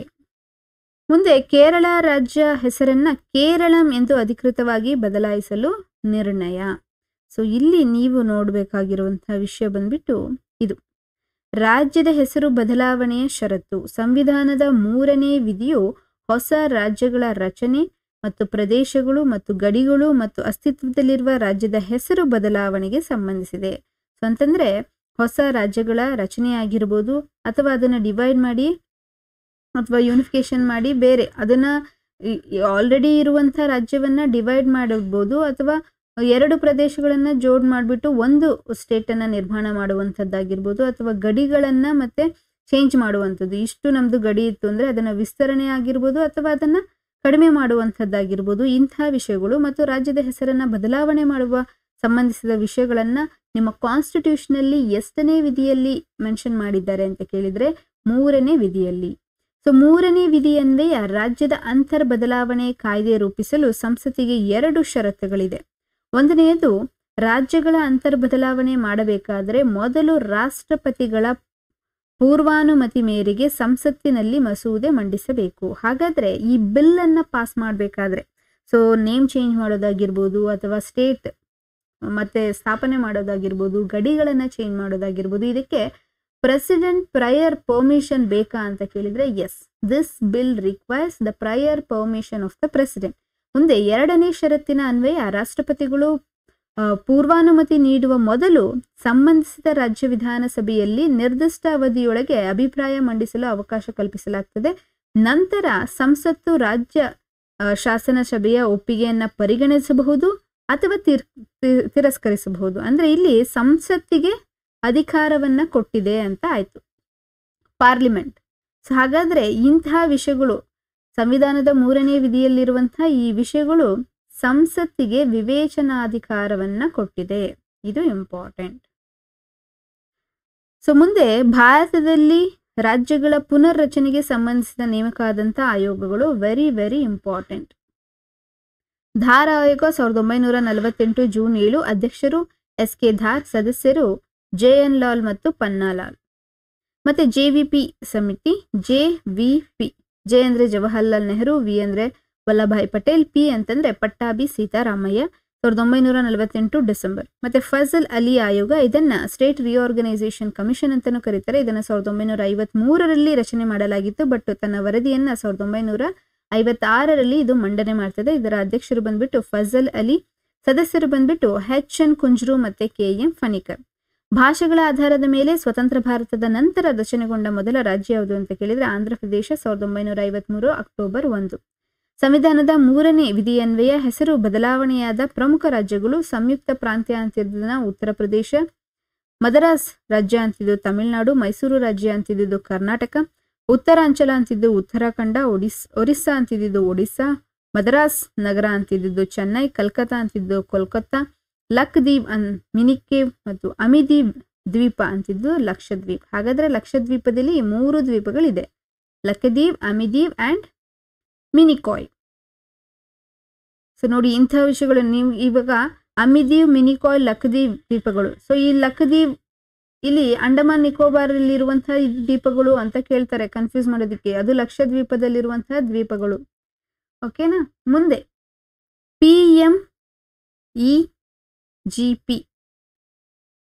PMEGP ಪ್ರಧಾನಮಂತ್ರಿ ಎಂಪ್ಲಾಯ್ಮೆಂಟ್ ಜನರೇಷನ್ ಪ್ರೋಗ್ರಾಮ್ ಕಾರ್ಯಕ್ರಮ ಅನುಷ್ಠಾನದಲ್ಲಿ ಮೊದಲ ಸ್ಥಾನ ಪಡೆದಂಥ ಜಿಲ್ಲೆ ಯಾವುದು ಅಂತಂದ್ರೆ ನಮ್ಮ ಕರ್ನಾಟಕದ ಬೆಳಗಾವಿ ಜಿಲ್ಲೆ. 2022-23ರ ಆರ್ಥಿಕ ವರ್ಷದಲ್ಲಿ ಪ್ರಧಾನಮಂತ್ರಿಗಳ ಉದ್ಯೋಗ ಸೃಜನೆ ಕಾರ್ಯಕ್ರಮ ಅನುಷ್ಠಾನದಲ್ಲಿ ಬೆಳಗಾವಿ ಜಿಲ್ಲೆಯನ್ನ ಗುರಿ ಮೀರಿದ ಸಾಧನೆ ಮಾಡಿದ ರಾಜ್ಯದಲ್ಲಿ ಮೊದಲ ಸ್ಥಾನ ಪಡೆದಿದೆ. ಸೊ ಕರ್ನಾಟಕ ರಾಜ್ಯದಲ್ಲಿ prime minister employee generation program ಅನುಷ್ಠಾನದಲ್ಲಿ ಮೊದಲ 5 ಸ್ಥಾನ ಪಡೆದಿರುವಂತಹ ಜಿಲ್ಲೆಗಳು ಬೆಳಗಾವಿ, ಬೆಂಗಳೂರು ನಗರ, ದಕ್ಷಿಣ ಕನ್ನಡ, ಶಿವಮೊಗ್ಗ ಮತ್ತು ಉಡುಪಿ. ಸೊ ಈ ಯೋಜನೆಯನ್ನ ಅನುಷ್ಠಾನ ಮಾಡುವಂತಹ ಏಜೆನ್ಸಿಗಳು ಯಾವುದು ಅಂತ ಕೇಳಿದ್ರೆ ರಾಜ್ಯ ಖಾದಿ ಮತ್ತು ಗ್ರಾಮೋದ್ಯೋಗ ಆಯೋಗ, ಖಾದಿ ಮತ್ತು ಗ್ರಾಮೋದ್ಯೋಗ ಮಂಡಳಿ ಮತ್ತು ಜಿಲ್ಲಾ ಕೈಗಾರಿಕಾ ಕೇಂದ್ರಗಳು. ಮುಂದೆ ಈ ಯೋಜನೆ ಬಗ್ಗೆ ಕೆಲವೊಂದು ವಿಷಯವನ್ನು ಕೊಟ್ಟಿದ್ದಾರೆ. ಕೇಂದ್ರ MSME ಸಚಿವಾಲಯ, ಇದು ಇಂಪಾರ್ಟೆಂಟ್. ಪ್ರಧಾನಮಂತ್ರಿ ಎಂಪ್ಲಾಯ್ಮೆಂಟ್ ಜನರೇಷನ್ ಪ್ರೋಗ್ರಾಂ ಯಾವ ಮಿನಿಸ್ಟ್ರಿ ಕೆಳಗಡೆ ವರ್ಕ್ ಮಾಡುತ್ತೆ ಅಂತಾರೆ? MSME ಅಧೀನದಲ್ಲಿ ಅನುಷ್ಠಾನಕ್ಕೆ ಬಂದಂತಹ ಕೇಂದ್ರ ಸರ್ಕಾರದ ಪ್ರಾಯೋಜಕತ್ವ ಕಾರ್ಯಕ್ರಮ 1993ರಲ್ಲಿ. ಸೊ ಇಲ್ಲಿ ಇದಕ್ಕಿಂತ ಮುಂಚೆ ಯಾವುದಿತ್ತು ಅಂತಂದ್ರೆ PMRY ಮತ್ತೆ REGP.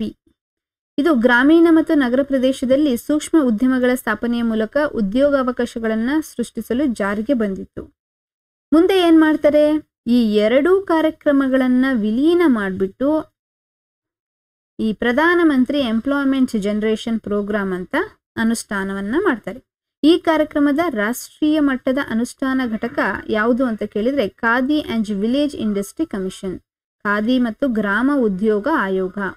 ಸೊ ಹಾಗಾದ್ರೆ ಖಾದಿ ಮತ್ತೆ ವಿಲೇಜ್ ಇಂಡಸ್ಟ್ರಿ ಕಮಿಷನ್ ಯಾವ ಸಚಿವಾಲಯದ ಕಡೆ ಕೆಲಸ ಮಾಡುತ್ತೆ ಅಂತಂದ್ರೆ ministry of MSME. Don't confuse, ನಿಮ್ಮನ್ನ ಕನ್ಫ್ಯೂಸ್ ಮಾಡೋದಕ್ಕೆ. ಯಾಕಂದ್ರೆ ಖಾದಿ ಮತ್ತೆ ವಿಲೇಜ್ ಅಂತ ಕೇಳಿದ್ರೆ ಮಿನಿಸ್ಟ್ರಿ ಆಫ್ ರೂರಲ್ ಅಂತಾನೂ ಅನ್ಕೊಂತೀರಾ, ಮಿನಿಸ್ಟ್ರಿ ಆಫ್ ಇಂಡಸ್ಟ್ರಿ ಅಂತಾನೂ ಅನ್ಕೊಂತೀರಾ, ಮಿನಿಸ್ಟ್ರಿ ಆಫ್ ಪಂಚಾಯತ್ ರಾಜ್, ಇಲ್ಲಿ ಕನ್ಫ್ಯೂಸ್ ಆಗುವಂತ ಸಾಧ್ಯತೆ ಇದೆ. ಹಾಗಾದ್ರೆ khadi and village industry commission ಕೆಲಸ ಮಾಡ್ತಿರುವಂತದ್ದು MSME ಮಿನಿಸ್ಟ್ರಿ ಕೆಳಗಡೆ. ಈ ಯೋಜನೆ ಮೂಲಕ ಕೈಗಾರಿಕಾ ಸ್ಥಾಪನೆಗೆ ಗರಿಷ್ಠ 50 ಲಕ್ಷ ರು ಸಾಲ ಪಡೆಯುವ ಅವಕಾಶವಿದ್ದು, ಅರ್ಜಿ ಸಲ್ಲಿಸಿದ 10 ದಿನದೊಳಗೆ ಬ್ಯಾಂಕಿಗೆ ಶಿಫಾರಸು ಮಾಡಬೇಕು. ಬ್ಯಾಂಕುಗಳು 30 ದಿನಗಳಿಗೆ ಯಾವುದೇ ಮಧ್ಯವರ್ತಿ ಅವಕಾಶವಿಲ್ಲದೆ ಅರ್ಜಿಯನ್ನ ಇತ್ಯರ್ಥಪಡಿಸಬೇಕು. ಸ್ಥಾಪನೆಯಾದ 3 ವರ್ಷಗಳ ಒಳಗೆ ಕೈಗಾರಿಕಾ ಮುಚ್ಚಿದರೆ ಸಹಾಯಧನವು ಸರ್ಕಾರಕ್ಕೆ ವಾಪಸ್ ಆಗಲಿದೆ. ಬಿಡುಗಡೆಯಾದ ಸಹಾಯಧನವು 3 ವರ್ಷ ಖಾತೆಯಲ್ಲಿರುತ್ತದೆ, ಇದನ್ನ ಹಿಂತೆಗೆಯುವಂತಿಲ್ಲ. ಸೊ ಇಷ್ಟು ಈ ಪ್ರೋಗ್ರಾಮ್ನ ಇಂಪಾರ್ಟೆಂಟ್ ಪಾಯಿಂಟ್ಸ್. ಮುಂದೆ RBI ವತಿಯಿಂದ ಹಕ್ಕು ಪಡೆಯದ ಠೇವಣಿಗಳಿಗಾಗಿ UDGAM ಪೋರ್ಟಲ್ ಬಿಡುಗಡೆ ಇಲ್ಲಿದೆ ನೋಡಿ. Unclaimed deposits gateway to access information ಪೋರ್ಟಲ್ನ ಇತ್ತೀಚೆಗೆ ಯಾವ ಸಂಸ್ಥೆ ಬಿಡುಗಡೆ ಮಾಡಲಾಗಿದೆ? ನಿಮ್ಮ option RBI, SEBI, Bombay stock exchange, national stock exchange. So ಇಲ್ಲಿ unclaimed deposits gateway for accessing the information. ಇಲ್ಲಿ ಡೆಪಾಸಿಟ್ ರಿಲೇಟೆಡ್ ಅಂತಂದ್ರೆ ಈ ಫೈನಾನ್ಸ್ ರಿಲೇಟೆಡ್, ಈ ಫೈನಾನ್ಸ್ ಅಲ್ಲಿ ಸೆಬಿನೂ ಮಾಡುತ್ತೆ, ಬಾಂಬೆ ಸ್ಟಾಕ್ ಎಕ್ಸ್ಚೇಂಜು ಮಾಡುತ್ತೆ, ನ್ಯಾಷನಲ್ ಸ್ಟಾಕ್ ಎಕ್ಸ್ಚೇಂಜು ಮಾಡುತ್ತೆ. ಹಾಗಾದ್ರೆ ಯಾವ್ದಪ್ಪ ಅಂತ ಕನ್ಫ್ಯೂಸ್ ಆಗುತ್ತೆ. ಸೊ ಕೆಲವೊಂದ್ಸತಿ SBA ಅಂತಾನು ಕೊಟ್ಬಿಡ್ತಾರೆ ಆಪ್ಷನ್ ಅಲ್ಲಿ. ಸೊ ಇಲ್ಲಿ ಕರೆಕ್ಟ್ ಆದಂತ ಉತ್ತರ ಬಂದ್ಬಿಟ್ಟು RBI. ಸೊ ಹಾಗಾದ್ರೆ ಈ ಪೋರ್ಟಲ್ ಅನ್ನ ಬಿಡುಗಡೆ ಮಾಡಿರುವಂತದ್ದು RBI. ಇದನ್ನ ನೆನ್ಪಿಟ್ಕೊಳ್ಳಿ. ಮತ್ತೆ ಇಲ್ಲಿ ನೀವು ಹೈಲೈಟ್ ಮಾಡಬೇಕಾಗಿರುವಂತಹ ವಿಷಯ ಬಂದ್ಬಿಟ್ಟು ಈ ಪೋರ್ಟಲ್ನ ಉದ್ದೇಶ. ಸಾರ್ವಜನಿಕರಿಗೆ ಯಾವುದೇ ಬ್ಯಾಂಕುಗಳಲ್ಲಿ ತಮ್ಮ ಠೇವಣಿಯನ್ನ ಹುಡುಕಿ ಅಲ್ಲಿರುವ ಮೊತ್ತವನ್ನ ಹಿಂದಕ್ಕೆ ಪಡೆಯಲು ಅಥವಾ ಖಾತೆಯಲ್ಲಿ ಮರು ಸಕ್ರಿಯಗೊಳಿಸುವ ನೆರವಾಗುವ ಉದ್ದೇಶದಿಂದ ಈ ಪೋರ್ಟಲ್ ಅನ್ನ ಓಪನ್ ಮಾಡಲಾಗಿದೆ. ಸೊ ಫೆಬ್ರವರಿ 2023 ಸರ್ಕಾರಿ ಸ್ವಾಮ್ಯದ ಬ್ಯಾಂಕುಗಳು ಸುಮಾರು 35,000 ಕೋಟಿ ರು ಮೊತ್ತದ ಯಾರೂ ಕೇಳದ ಉಳಿದುಕೊಂಡಿರುವ ಠೇವಣಿ ಮೊತ್ತವನ್ನ RBIಗೆ ವರ್ಗಾವಣೆ ಮಾಡಿದ್ದವು. ಸೊ ಇದನ್ನ SBI ಅಲ್ಲಿ ಎಷ್ಟಿತ್ತು ಮತ್ತೆ PNB ಅಲ್ಲಿ ಎಷ್ಟಿತ್ತು ಇದೇನು ಅಷ್ಟು ಇಂಪಾರ್ಟೆಂಟ್ ಅಲ್ಲ. ಬಟ್ ನೀವು ಮೈನ್ಸ್ ಎಕ್ಸಾಮ್ ಬರೀತಿದ್ದಾರೆ ಅಂತಂದ್ರೆ ಈ ಪಾಯಿಂಟ್ಸ್ನ ಎಲ್ಲಾದರೂ ಯೂಸ್ ಮಾಡ್ಕೋಬಹುದು. ಹೇಗೆ ಯೂಸ್ ಮಾಡ್ಕೊತೀರಾ ಅದು ನಿಮ್ಮ ವಿವೇಚನೆಗೆ ಬಿಟ್ಟಿದ್ದು. ಬಟ್ ನಿಮ್ಗೇನಾದರೂ ಫೈನಾನ್ಷಿಯಲ್ ಇನ್ಕ್ಲೂಷನ್ ಈ ರೀತಿಯಾದಂಥ ಪ್ರಶ್ನೆಗಳನ್ನು ಕೇಳಿದ್ರೆ RBI ಜಾರಿ ಮಾಡದಂಥ ಅನೇಕ ಕಾರ್ಯಕ್ರಮಗಳನ್ನು, ಅಪ್ಲಿಕೇಶನ್ಸ್ಗಳನ್ನು, ಪೋರ್ಟಲ್ಗಳನ್ನು ಮೆನ್ಷನ್ ಮಾಡುವ ಸಂದರ್ಭದಲ್ಲಿ ಕರೆಂಟ್ ಅಫೇರ್ಸ್ ರಿಲೇಟೆಡ್ ವಿಷಯಗಳನ್ನು ಸಹ ಮೆನ್ಷನ್ ಮಾಡಬಹುದು. ಮುಂದೆ RBI ಎಸ್ಟಾಬ್ಲಿಷ್ಗೆ ಶಿಫಾರಸು ಮಾಡಿದ ಆಯೋಗ ಯಾವುದು ಅಂತ ಕೇಳಿದ್ರೆ ಹಿಲ್ಟನ್ ಯಂಗ್ ಕಮಿಷನ್. ಇದನ್ನ ಹೈಲೈಟ್ ಮಾಡಿ ಇಲ್ಲಿ. ಮುಂದೆ ಇದನ್ನ ನೋಡೋಣ. ಸೊ 2023 ಜೂನ್ 1 RBI ವತಿಯಿಂದ 100 ದಿನಗಳೊಳಗೆ ಪ್ರತಿ ಜಿಲ್ಲೆಗೆ ಪ್ರತಿ ಬ್ಯಾಂಕ್ನಲ್ಲಿ ಟಾಪ್ 100 ಅನಧಿಕೃತ ಠೇವಣಿಯ ಹುಡುಕುವ ಮತ್ತು ಅದನ್ನು ಮೂಲ ಠೇವಣಿಗಾರರಿಗೆ ಹಿಂತಿರುಗಿಸುವ ಉತ್ತೇಜನ 100 ದಿನಗಳು 100 ಪಾವತಿ ಅಭಿಯಾನವನ್ನು ಜಾರಿಗೆ ತರಲಾಗಿದೆ. ಸೊ ಅನಧಿಕೃತ ಮತ್ತು ಅಥವಾ ಹಕ್ಕು ಪಡೆಯದ ಠೇವಣಿ ಅನ್ಕ್ಲೇಮ್ಡ್ ಡೆಪಾಸಿಟ್ ಎಂದರೆ RBIನ ಪ್ರಕಾರ ಇಲ್ಲಿ ನೋಡಿ ಡೆಫಿನೇಷನ್ ಕೊಟ್ಟಿದ್ದಾರೆ. ಅನ್ಕ್ಲೇಮ್ಡ್ ಡೆಪಾಸಿಟ್ ಏನಂದ್ರೆ ಉಳಿತಾಯ ಖಾತೆ, ನಾವು ಸೇವಿಂಗ್ ಅಕೌಂಟ್ ಅಂತ ಏನ್ ಕರಿತೀವಿ, ಅಥವಾ ಚಾಲ್ತಿ ಖಾತೆ ಕರೆಂಟ್ ಅಕೌಂಟ್ ಬ್ಯಾಲೆನ್ಸಿನಲ್ಲಿ 10 ವರ್ಷಗಳ ಅವಧಿಯಲ್ಲಿ ಯಾವುದೇ ವ್ಯವಹಾರಗಳು ಜರುಗಿರಬಾರದು ಅಥವಾ ಆ ಅವಧಿ ಠೇವಣಿಗಳಲ್ಲಿ ಪಕ್ವತೆಯ ಅವಧಿಯ ಘೋಷಣೆಯಾದ 10 ವರ್ಷಗಳಲ್ಲಿ ಠೇವಣಿ ಹಣವನ್ನು ಪಡೆಯದೇ ಇರುವುದು. ಅಂದರೆ 10 ವರ್ಷ ಮಿನಿಮಮ್. ಸೊ ನಿಮ್ಮನ್ನು ಕನ್ಫ್ಯೂಸ್ ಮಾಡೋದಕ್ಕೆ unclaimed deposit defined by the RBI. So any account, saving account are the current account. Sometimes confuse ಮಾಡೋದಕ್ಕೆ ಓನ್ಲಿ ಸೇವಿಂಗ್ ಅಕೌಂಟ್ ಅಥವಾ ಓನ್ಲಿ ಕರೆಂಟ್ ಅಕೌಂಟ್ ಅಂತ ಕೇಳ್ತಾರೆ. ಬೋತ್ ದ ಕರೆಂಟ್ ಅಕೌಂಟ್ ಅಥವಾ ಸೇವಿಂಗ್ ಅಕೌಂಟ್ ಆಗಿರ್ಬೋದು ಅಥವಾ ನಿಮ್ಮ ಕರೆಂಟ್ ಅಕೌಂಟ್ ಆಗಿರ್ಬೋದು, minimum 5 ವರ್ಷ ಅವಧಿ ಚಾಲ್ತಿಯಲ್ಲಿ ಇರದೆ. No, that is also wrong. ಯಾಕಂದ್ರೆ 5 ವರ್ಷ ಅಲ್ಲ 10 ವರ್ಷ. ಮತ್ತೆ ಹಕ್ಕು ಪಡೆಯದ ಠೇವಣಿಗಳ ಮೊತ್ತವನ್ನ ಬ್ಯಾಂಕುಗಳಿಂದ RBI ವತಿಯಿಂದ ನಿರ್ವಹಣೆಯಾಗಿರುವ ಠೇವಣಿ ಸಾಕ್ಷರತೆ ಮತ್ತು ಅರಿವು ನಿಧಿಗೆ ವರ್ಗಾಯಿಸಲಾಗುವುದು. ಭಾರತದಲ್ಲಿ ಬ್ಯಾಂಕುಗಳ ಠೇವಣಿ ವಿಮೆಯ ಮೊತ್ತ ಎಷ್ಟು ಅಂತಂದ್ರೆ 5 ಲಕ್ಷ ರೂಪಾಯಿ. ಸೊ ಏನಿದು ಮೇಡಮ್ ಠೇವಣಿ ವಿಮೆ ಮೊತ್ತ ಅಂತಂದ್ರೆ, ಫಾರ್ ಎಕ್ಸಾಂಪಲ್ ಬ್ಯಾಂಕ್ನಲ್ಲಿ ನೀವು ಒಂದು 15 ಲಕ್ಷ ಇಟ್ಟಿರ್ತೀರಾ ಅಂತ ಅನ್ಕೊಳ್ಳಿ. ಸೊ ಸಡನ್ ಆಗಿ ಬ್ಯಾಂಕ್ ರಪ್ಸಿ ಆಗುತ್ತೆ ಅಂದ್ರೆ ಬ್ಯಾಂಕ್ ದಿವಾಳಿ ಎದ್ದೋಗುತ್ತೆ. ಆಗ ನಿಮ್ಮ 15 ಲಕ್ಷದಲ್ಲಿ 5 ಲಕ್ಷ ರೂಪಾಯಿಗೆ ಮಾತ್ರ ಒಂದು ಇನ್ಶೂರೆನ್ಸ್ ಅನ್ನ ಅಶ್ಯೂರ್ ಮಾಡ್ತಾರೆ ಕೇಂದ್ರ ಸರ್ಕಾರ. ಸೊ ಆ ಡಿಪಾರ್ಟ್ಮೆಂಟ್ ಬಂದ್ಬಿಟ್ಟು deposit insurance guarantee association R agency ಅಂತ ಇದೆ. ಸೊ ಇದು ನಿಮ್ಮ 5 ಲಕ್ಷದ ರೂಪಾಯಿಗಳಿಗೆ ಮಾತ್ರ ಇನ್ಶೂರೆನ್ಸ್ ಅನ್ನ ಒದಗಿಸುತ್ತೆ ಇನ್ ಕೇಸ್ ಏನಾದರೂ ಬ್ಯಾಂಕ್ ರಪ್ಸಿ ಆದ್ರೆ ಅಥವಾ ಬ್ಯಾಂಕ್ಗಳು ದಿವಾಳಿ ಆದ್ರೆ. ನೆಕ್ಸ್ಟ್ ಸುಪ್ರೀಂ ಕೋರ್ಟ್ನ ವತಿಯಿಂದ ಸುಸ್ವಾಗತಂ ಪೋರ್ಟಲ್ ಆರಂಭ. ಸೊ 50ನೇ CJI DY ಚಂದ್ರಚೂಡ್ ಅವರಿಂದ ಸುಪ್ರೀಂ ಕೋರ್ಟ್ನ CJI chief justice of India ಎಷ್ಟನೆಯವರು 50ನೇಯವರು DY Chandrachud ಅವರಿಂದ 2023 ಆಗಸ್ಟ್ 10ರಂದು ಸುಸ್ವಾಗತಂ ಪೋರ್ಟಲ್ ಬಿಡುಗಡೆಯಾಗಿದೆ. ಹಾಗಾದ್ರೆ ಏನಿದು ಪೋರ್ಟಲ್ ಅಂತ ನೋಡೋದಾದ್ರೆ, ಆನ್ಲೈನ್ ಮೂಲಕ ಪಾಸ್ ಪಡೆಯಲು ನೆರವಾಗುವ ಉದ್ದೇಶದಿಂದ ಸುಸ್ವಾಗತಂ ಪೋರ್ಟಲ್ ಅನ್ನ ಚಾಲನೆ ನೀಡಲಾಗಿದೆ. ಇದು ವೆಬ್ ಆಧಾರಿತ ಪೋರ್ಟಲ್ ಆಗಿದ್ದು ಮತ್ತು ಮೊಬೈಲ್ ಸ್ನೇಹಿಯಾಗಿದೆ. ಸುಪ್ರೀಂ ಕೋರ್ಟ್ನ ವಿಚಾರಣೆಗೆ ಹಾಜರಾಗಲು ಮತ್ತು ವಕೀಲರನ್ನ ಭೇಟಿಯಾಗಲು ಬರುವವರು ಪಾಸ್ ಅನ್ನ ತೆಗೆದುಕೊಂಡು ಹೋಗ್ಬೇಕು ಅಲ್ವಾ. ಸೊ ಈ ಪಾಸ್ ಅನ್ನ ನೀವು ಇವಾಗ ಆನ್ಲೈನ್ ಮೂಲಕ, ಮೊಬೈಲ್ ಅಪ್ಲಿಕೇಶನ್ ಮೂಲಕ ಪಡೆದುಕೊಳ್ಬಹುದು. ಸೊ ಅದಕ್ಕೆ ಬಿಡುಗಡೆ ಮಾಡಿರುವಂತಹ ಪೋರ್ಟಲ್ ಬಂದ್ಬಿಟ್ಟು ಸುಸ್ವಾಗತಂ. ಸೊ ಮುಂದೆ ಇದನ್ನು ನೆನ್ಪಿಟ್ಕೊಳ್ಳಿ. ಸೊ ಸಂವಿಧಾನದ 370ನೇ ವಿಧಿ ಯಾವುದಕ್ಕೆ ಸಂಬಂಧಿಸಿದೆ ಅಂತಂದ್ರೆ ಜಮ್ಮು ಕಾಶ್ಮೀರಕ್ಕೆ ನೀಡಿದಂತ ವಿಶೇಷ ಸ್ಥಾನಮಾನ. ಸೊ ನೀವು ನನಗೆ ಕಮೆಂಟ್ ಬಾಕ್ಸ್ ಅಲ್ಲಿ ಕಮೆಂಟ್ ಮಾಡಿ ತಿಳಿಸಿ, ಕರ್ನಾಟಕದ ಯಾವ ಭಾಗಕ್ಕೆ ಈ ರೀತಿಯಾದಂತ ವಿಶೇಷ ಸ್ಥಾನಮಾನವನ್ನ ಕಲ್ಪಿಸಲಾಗಿದೆ ಕಾನ್ಸ್ಟಿಟ್ಯೂಷನ್ ಒಳಗಡೆ, ಮತ್ತೆ ಅದಕ್ಕೆ ರಿಲೇಟೆಡ್ ಆದಂತ ಆರ್ಟಿಕಲ್ ಯಾವುದು ಅಂತ ನೀವು ನನಗೆ ಕಮೆಂಟ್ ಬಾಕ್ಸ್ ಅಲ್ಲಿ ಕಮೆಂಟ್ ಮಾಡಿ ತಿಳಿಸಿ. ಮುಂದೆ ಕೇಂದ್ರದ MSME ಸಚಿವಾಲಯದಿಂದ ಬಿಡುಗಡೆಯಾದ ಚಾಂಪಿಯನ್ ಪೋರ್ಟಲ್, ಇದು MSME ಉದ್ಯಮಗಳಿಗೆ ಸಹಾಯ ಆಗಲಿ ಅಂತ ಅಂದ್ಬಿಟ್ಟು MSME, ಇವಾಗ ಹಿಂದಿನ ನ್ಯೂಸ್ ಅಲ್ಲಿ ನೋಡಿದ್ವಲ್ಲ ನಾವು, MSME ಯಾವುದಕ್ಕೆ ರಿಲೇಟೆಡ್ ಆಗಿತ್ತು, ಪ್ರಧಾನಮಂತ್ರಿ ಎಂಪ್ಲಾಯ್ಮೆಂಟ್ ಜನರೇಷನ್ ಪ್ರೋಗ್ರಾಮ್ ಅಲ್ಲಿ MSME ಸಚಿವಾಲಯ ಬಂದಿತ್ತು. ಅದು ಒಂದು ಚಾಂಪಿಯನ್ ಪೋರ್ಟಲ್ ಅಂತ ಬಿಡುಗಡೆ ಮಾಡಿದೆ. ಅದು ಯಾವುದಕ್ಕೆ ಅಂತಂದ್ರೆ MSME ಉದ್ಯಮಗಳಿಗೆ ಸಹಾಯ ಮಾಡಲು. ಮುಂದೆ NMML ಅನ್ನ PMML ಎಂದು ಅಧಿಕೃತವಾಗಿ ಮರುನಾಮಕರಣ ಮಾಡಲಾಗಿದೆ. ಅಂದ್ರೆ ತೀನ್ ಮೂರ್ತಿ ಭವನದ ಆವರಣದಲ್ಲಿರುವಂತಹ ನೆಹರು ಸ್ಮಾರಕ ವಸ್ತು ಸಂಗ್ರಹಾಲಯ ಮತ್ತು ಗ್ರಂಥಾಲಯವನ್ನ ಇಲ್ಲಿ NMML Nehru memorial museum and ಲೈಬ್ರರಿಯನ್ನ ಪ್ರಧಾನಮಂತ್ರಿಗಳ ವಸ್ತು ಸಂಗ್ರಹಾಲಯ ಮತ್ತು ಗ್ರಂಥಾಲಯ ಸೊಸೈಟಿ ಅಂತ ಮರುನಾಮಕರಣ ಮಾಡಲಾಗಿದೆ.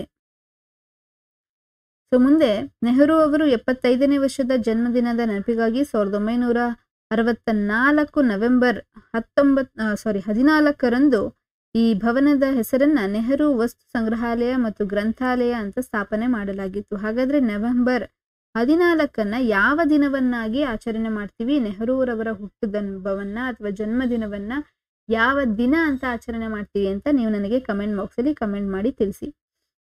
ಮುಂದೆ ಈ ಭವನದ ಪ್ರಮುಖ ವಿನ್ಯಾಸಗಾರ ಯಾರು ಅಂತ ಕೇಳಿದ್ರೆ ರಾಬರ್ಟ್ ಟೋರ್ ರಸೆಲ್. ಸೊ ಈ ಭವನ ಯಾವ ಸಚಿವಾಲಯದ ಕಡೆ ಕೆಲಸ ಮಾಡ್ತಿದೆ ಅಥವಾ ನೋಡ್ಕೊಳ್ತಾ ಅಂತಂದ್ರೆ ಕೇಂದ್ರ ಸಂಸ್ಕೃತಿ ಸಚಿವಾಲಯ, ಮಿನಿಸ್ಟ್ರಿ ಆಫ್ ಕಲ್ಚರ್. ಮುಂದೆ ಭಾರತದ ಮೊದಲ ಪ್ರಧಾನಮಂತ್ರಿ ನೆಹರೂರವರ ಸಂಬಂಧಿಸಿದ ಜಗತ್ತಿನ ಅತಿ ದೊಡ್ಡ ಸಂಪನ್ಮೂಲ ಕೇಂದ್ರ ಎಂಬ ಹೆಗ್ಗಳಿಕೆಗೆ ಇದು ಪಾತ್ರವಾಗಿದೆ. ಸೊ ಇವರು ಬರೆದಿರುವಂತಹ ಆತ್ಮಚರಿತೆ ಯಾವುದು ಅಂತ ಕೇಳಿದ್ರೆ ಟುವರ್ಡ್ಸ್ ಫ್ರೀಡಮ್ 1936 ಅಲ್ಲಿ ಇವರೊಂದು ಬಯೋಗ್ರಫಿಯನ್ನ ಬರೀತಾರೆ. ಅದರ ಹೆಸರು ಬಂದ್ಬಿಟ್ಟು ಟುವರ್ಡ್ಸ್ ಫ್ರೀಡಮ್.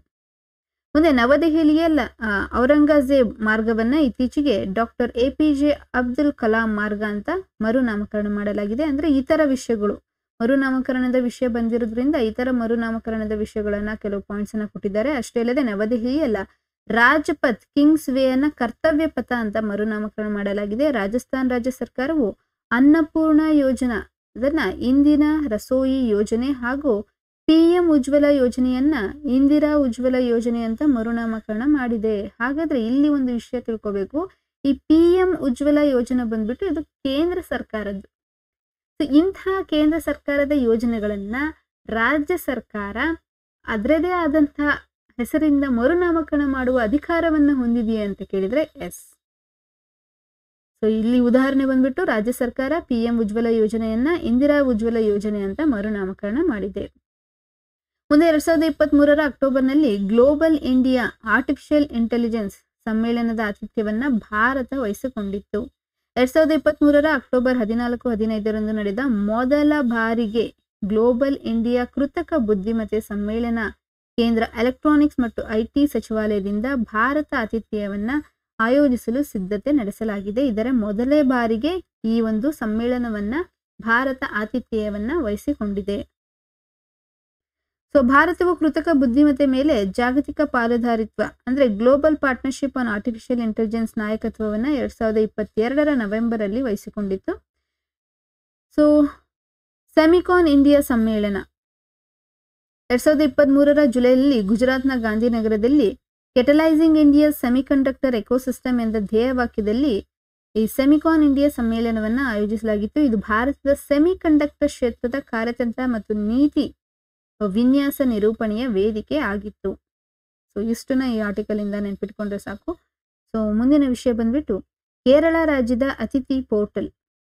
ಸೊ ವಲಸೆ ಕಾರ್ಮಿಕರ ಗುರುತು ಪತ್ತೆ ಹಚ್ಚುವಿಕೆಗೆ ಉದ್ದೇಶವನ್ನ ಇದು ಹೊಂದಿದೆ. ಅಂದ್ರೆ ಕೇರಳ ರಾಜ್ಯದಲ್ಲಿ ಇತ್ತೀಚೆಗೆ ಬಿಹಾರ್ ರಾಜ್ಯದಿಂದ ಬಂದ ವಲಸೆ ಕಾರ್ಮಿಕರು ಕೇರಳ ರಾಜ್ಯದ ಎರ್ನಾಕುಲಂ ಜಿಲ್ಲೆಯ ಅಲುವಾ ಪ್ರಾಂತ್ಯದಲ್ಲಿ 5 ವರ್ಷದ ಹೆಣ್ಣು ಮಗುವಿನ ಮೇಲೆ ಲೈಂಗಿಕ ದೌರ್ಜನ್ಯ ನಡೆಸಿ ಕೊಲೆ ಮಾಡಿದ ಘಟನೆ ಜರುಗಿತ್ತು. ಈ ಹಿನ್ನೆಲೆಯಲ್ಲಿ ರಾಜ್ಯದ ಸುರಕ್ಷತೆ ಉದ್ದೇಶದಿಂದ ಅತಿಥಿ ಪೋರ್ಟಲ್ ಚಾಲನೆ ನೀಡಲಾಗಿದೆ.